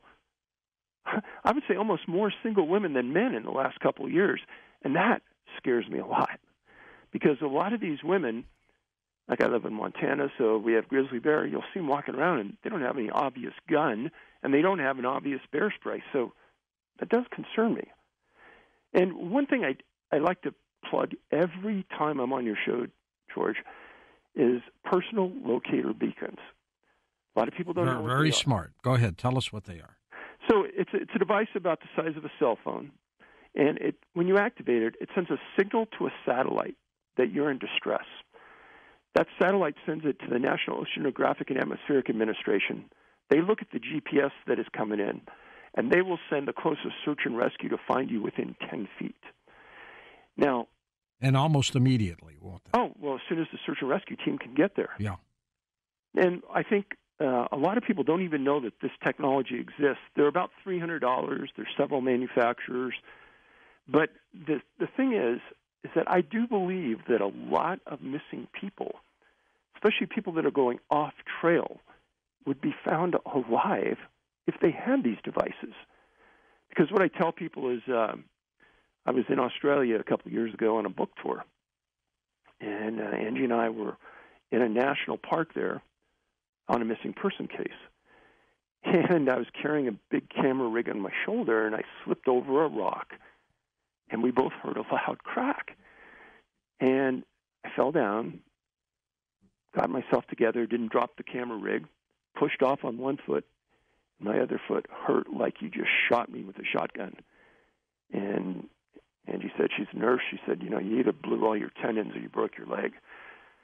So we made it through the rest of the trip. My leg blew up like a big basketball, and finally get back to Colorado, and the doctor says, well, we know you didn't break your leg because you've been on it for the last 3 weeks. So we better take an x-ray. Turns out it was a clean break. The point being is that if you're by yourself and you break your tib fib or your femur, I guarantee you're not walking out of there because the pain is excruciating. So if you didn't have a personal locator beacon and you were off trail, there's a good chance you're going to go out there and you're going to die. I did not count the number of missing on this cluster map, but how many would be here? 70. 70 people. 70 people. Over what time period? From the late 1880s up until just a year ago. And so what does that average? Maybe 5 to 6 people a year? There's wild swings, and trying to make sense of that is hard to do. But some years, you can go 3 or 4 years with nothing, and then all of a sudden you'll hit 1 year, and 2 people, 3 people, 4 people maybe go missing.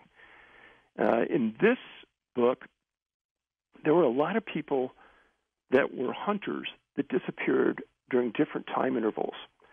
But one of the things I tell everybody before you go out and you go camping, or even just for a sing-along day hike, always check the weather.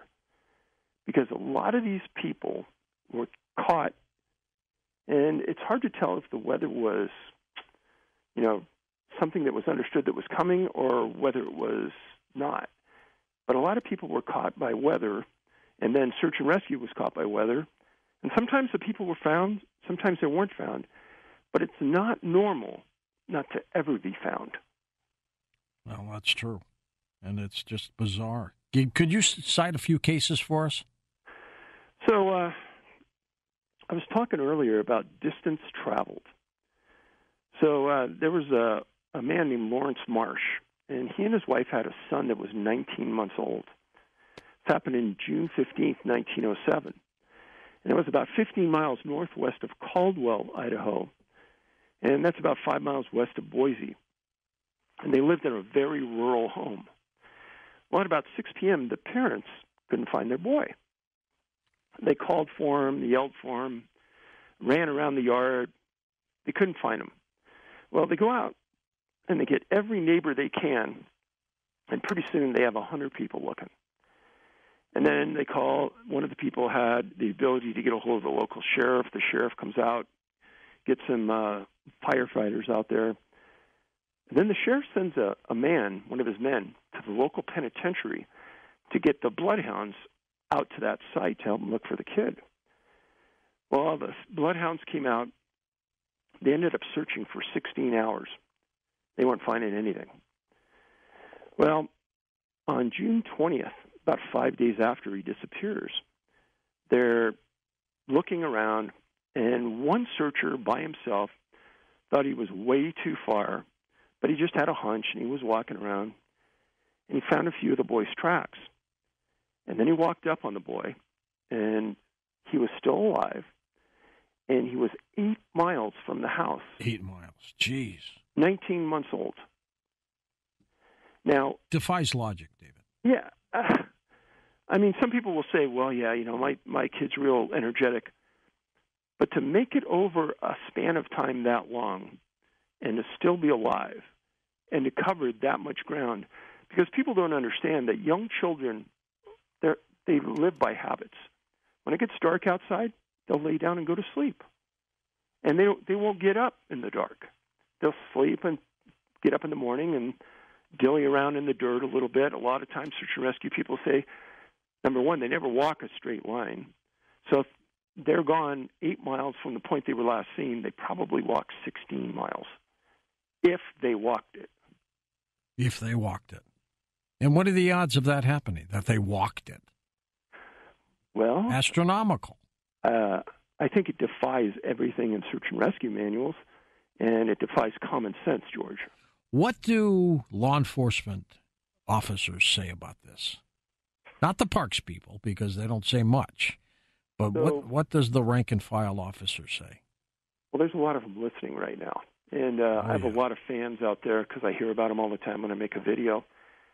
But a number of years ago, I was giving a presentation to the largest search and rescue organization in the world. It's called NASAR. And I gave the statistics, and I talked for about an hour and a half. And at the end, 2 Alaska state troopers stand up in the back of the room. And one of them speaks for both of them, and he says, Mr. Paulides, it's the first time I've heard this in coming to this organization for years, but we need to talk about this more. And he says, you don't understand that this happens in Alaska all the time. We deal with this stuff routinely, and nobody wants to talk about it. Crazy. Everyone wants to sweep it under the rug, forget about it, and move on. They found the person, they found the body, let's forget it, let's go.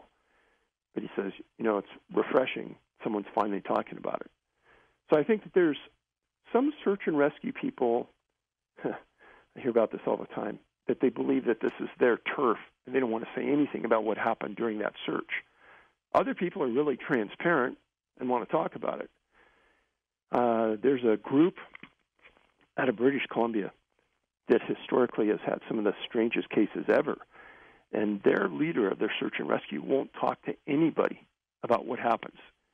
And it's like I think he's afraid that someone's going to make fun of him or someone's going to challenge him on what he says happens. But the truth of the matter is what he's reporting is happening all over the world.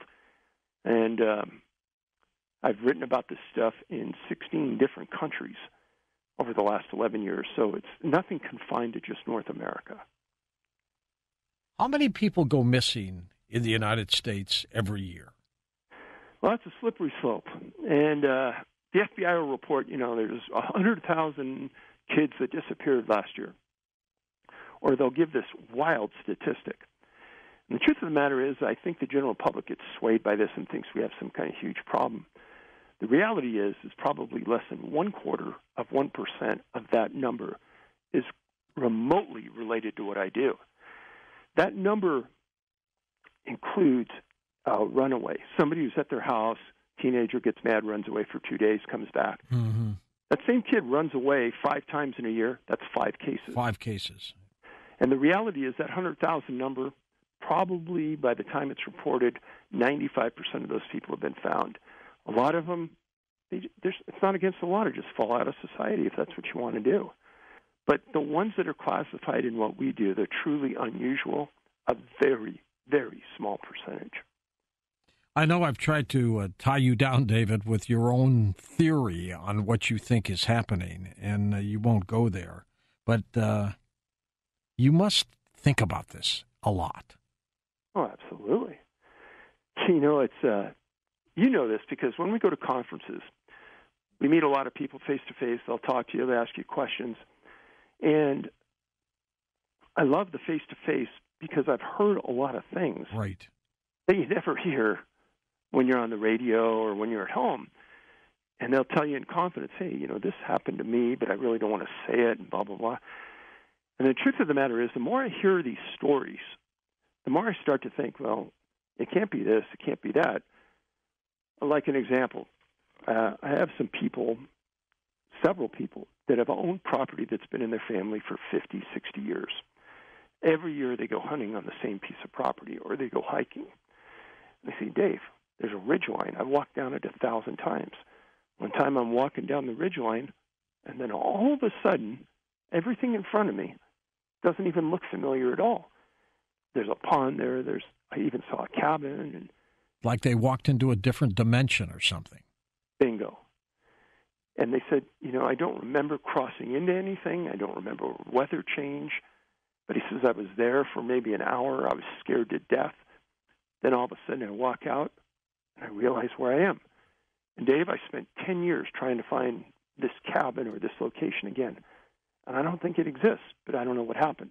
And I've heard a similar story probably 10 times from different people. I think that the portal opening theory may be one of the best and provocative that I've heard so far. What do you think? So I made a show called Vanished, and you can watch it on Amazon. It belongs to the History Channel. But it's a 2-hour special I made for them about this disappearances. And over that show, they introduced me to several different people, and one was a physicist, Dr. Brandenburg. And we talked as much off-camera as we did on-camera, and he's a consultant for NASA. And he told me, he's been on the show before. So I was in Wisconsin visiting Dr. Brandenburg, and we're filming, and we started to talk about portals. And he said, Dave, he said, I'm part of a group of physicists, theoreticals, that sit around and talk about this kind of thing all the time. And there's groups right now in the world that are trying to weaponize a portal. And I said, well, what do you mean? And he says, so imagine pointing a portal at like a battalion of troops and just taking them away. Just suck them up. Yeah. And I said, so this is feasible? He goes, yeah, we think it is. Oh, my gosh. And he said, Dave, I know about your work. And he said, about the stories about the kids standing right next to the parents. Or that time where a hiker is ahead of the group around the corner. The group comes around the corner, the person's gone. It's like somebody was watching them and they were gone. And he says, so it almost falls in line in my mind, this is Brandenburg talking, that somebody already is using that technology on your participants somehow. So this isn't me. This is part of the conversation with Brandenburg as well. He says, what we don't understand is that time from point to point. Where are they going? What are they doing? How long are they in this limbo stage? Mm-hmm. And then we had this talk about Star Trek, when people are beamed up from a planet onto the Enterprise. Right. And he said, some people don't make that trip well. Some people may get hung up. We don't understand it. I can tell you that according to Brandenburg, who, like I said, is a consultant for NASA, he's a smart guy, it's something that they're researching right now. That's bizarre. I did not know that. Yeah. I mean, there's something strange going on. I mean, it's obvious there's something bizarre going on. Would you agree with that? 100%. Yeah. It is one of the strangest, most frightening stories that you brought to us I have ever encountered in my career. Hands down, David. Well, one thing that when we were talking about portals with Brandenburg is if they were random, if they were not manipulated, then why couldn't somebody walking down, Broadway in New York stumble into them? Or see somebody in front of them disappear? Poof. But you don't hear of that. No. There was one weird story I heard about, I think you did too, of somebody dressed in 1800 garb, that kind of style, and he seemed to just pop up in Manhattan, and he got hit by a cab and killed. And he had no identification on him, and they had no idea who he was. But the cab driver said, he just popped up in front of my cab. And he was dressed in 1800, the year 1800 year garb. I wonder if he fell into a porthole and came through into the future. Well, that's pretty odd. I'd have to say that I'm sure the poor taxi driver was stunned. Oh, he was. Probably the strangest one I've heard in a number of years is that a hunter was elk hunting in Colorado, probably about 10,000 feet. He was right up above timberline, and he was walking through some grass.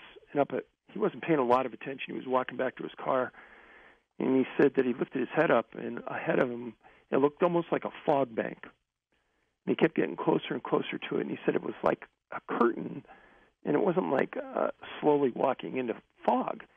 And he said he walked up to this wall kind of thing, and he lifted his foot up, and he put his foot through it, and that portion of his leg disappeared. Jeez. And he pulled it out, and he said, I'm finding another way. And he turned around and walked and got out of there a different direction. But I asked the guy, I said, well, what do you think would happen if you just had your head down, you're walking down the trail, and you just walked into it? And he goes, I don't know, but I was scared to death. It seems like you are leaning toward this kind of possibility, a portal. You know, Georgia, I keep an open mind because there's too many things it could be at this point. And if you look, there's cases on different sides of the United States, sometimes on the same day. Right before the book came out, when I was proofing it, Angie and I spent a week in Idaho going to all these spots. And one of the places, probably 20 miles outside of Grangeville, just east of there, is a place called Elk City. Now, Elk City is famous in my mind for an incident that happened there. And I've got to set this up. And it involves two cases in one day, George. Two. And All right. The first one involves a woman named Connie Johnson. Connie was 76 years old. And she was a U.S. Forest Service backcountry ranger for 20 years. And she worked at the Moose Creek Ranger Station off of the Selway River.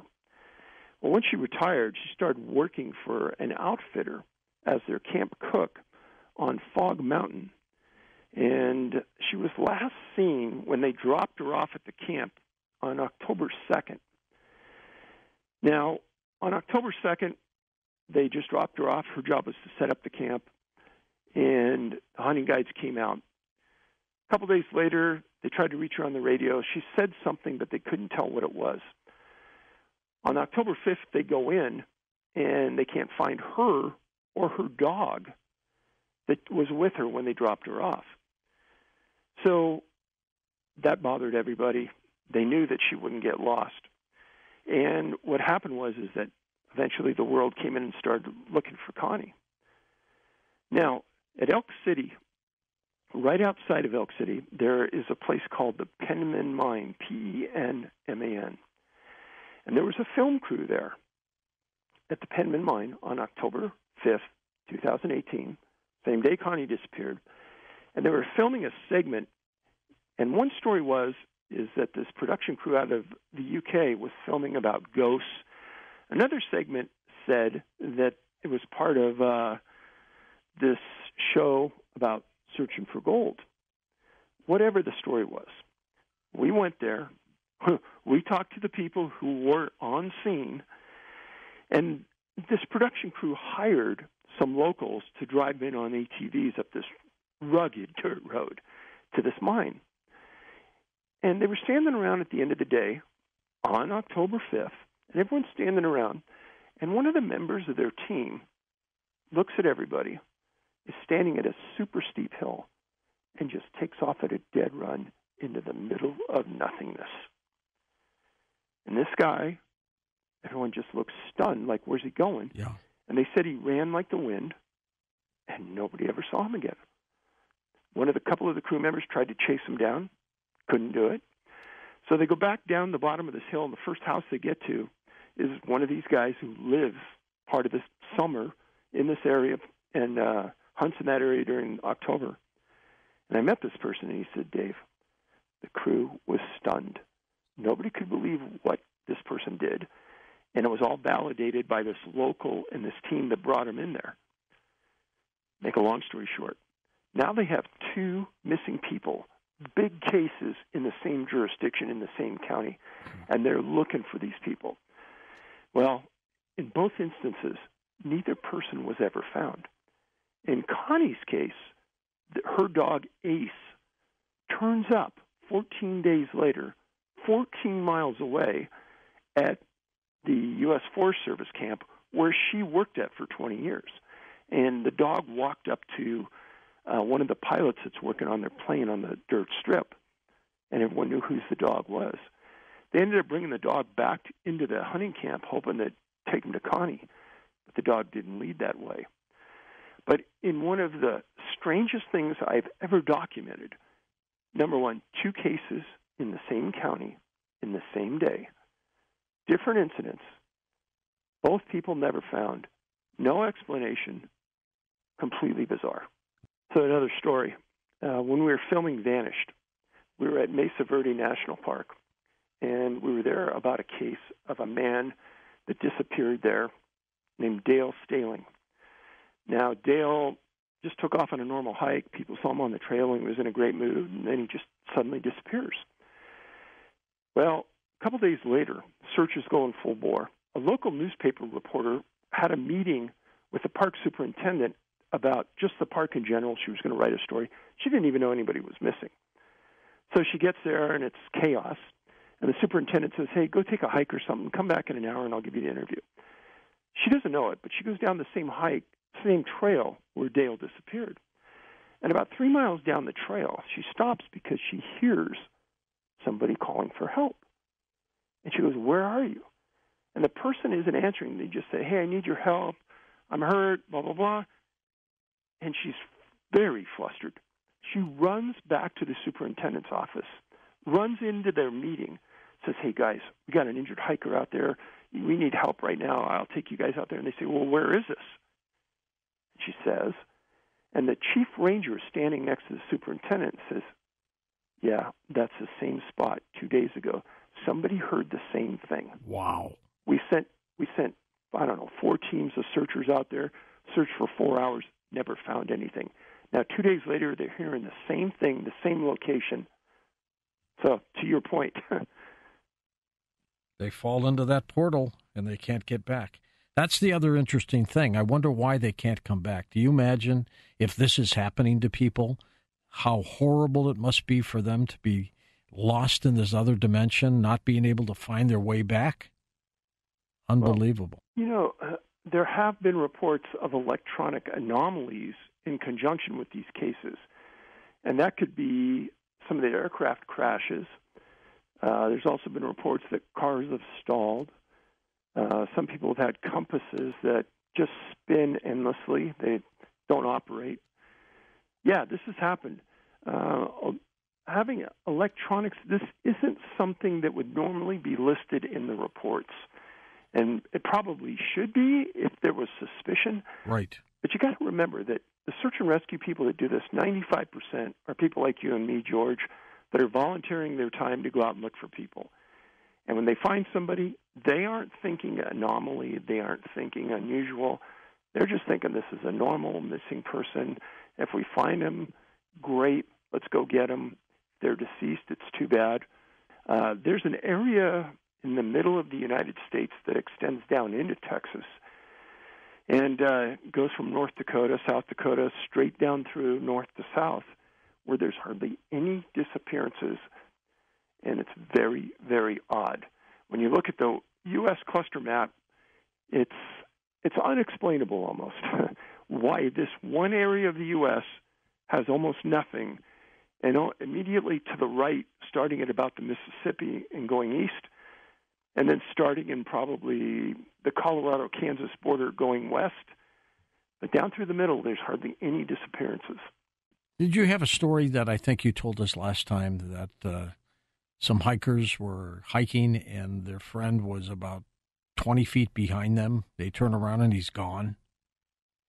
George, I have probably 30 stories like that. Jeez. Poof. When I first wrote my first book, it was a story, and they were hiking down a trail, and I call it Last in Line. And there was a series of disappearances where the person who was last in line disappeared. And it didn't make any sense, except that nobody had eyes on that person last in line. Why do these state park patrol officers not like talking about this? They're territorial. They think it's kind of their area, and they don't want to let people know what's going on in their area. and some of them don't want to talk about it. Now, surprisingly, I get them talking to me every once in a while, and I'm greatly appreciated, and I'll never give up a source. But that's the way I hear about some of these things, because they'll call in and say, Dave, I was on this search, and, here's really the facts about what happened behind it. And then I know what to look for, and I'll go after it. It's strange how we end up where we do in life. If you would have asked me 20 years ago, Dave, where will you be in 2022? I never would have said I'd be here. And I've had many people tell me that I'm supposed to be here, I'm supposed to be doing this.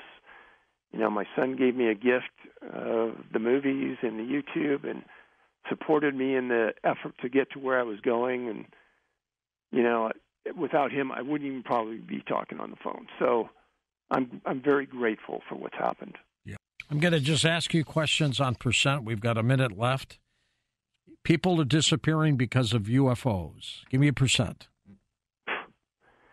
If they are, they're not saying, George. Bigfoot.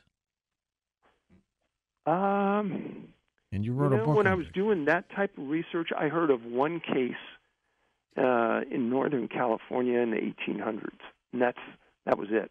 Portals might be the biggest. It might be. And again, it's one of those things that I have no firsthand knowledge of it. I can only surmise just from talking about it from people like you and me and hearing these stories that there's something unusual going on. Absolutely. David, let's not let a year go by next time before you come back on. This book is called Missing 411 Idaho. It is unbelievable. It is available through his website, linked up at coasttocoastam.com.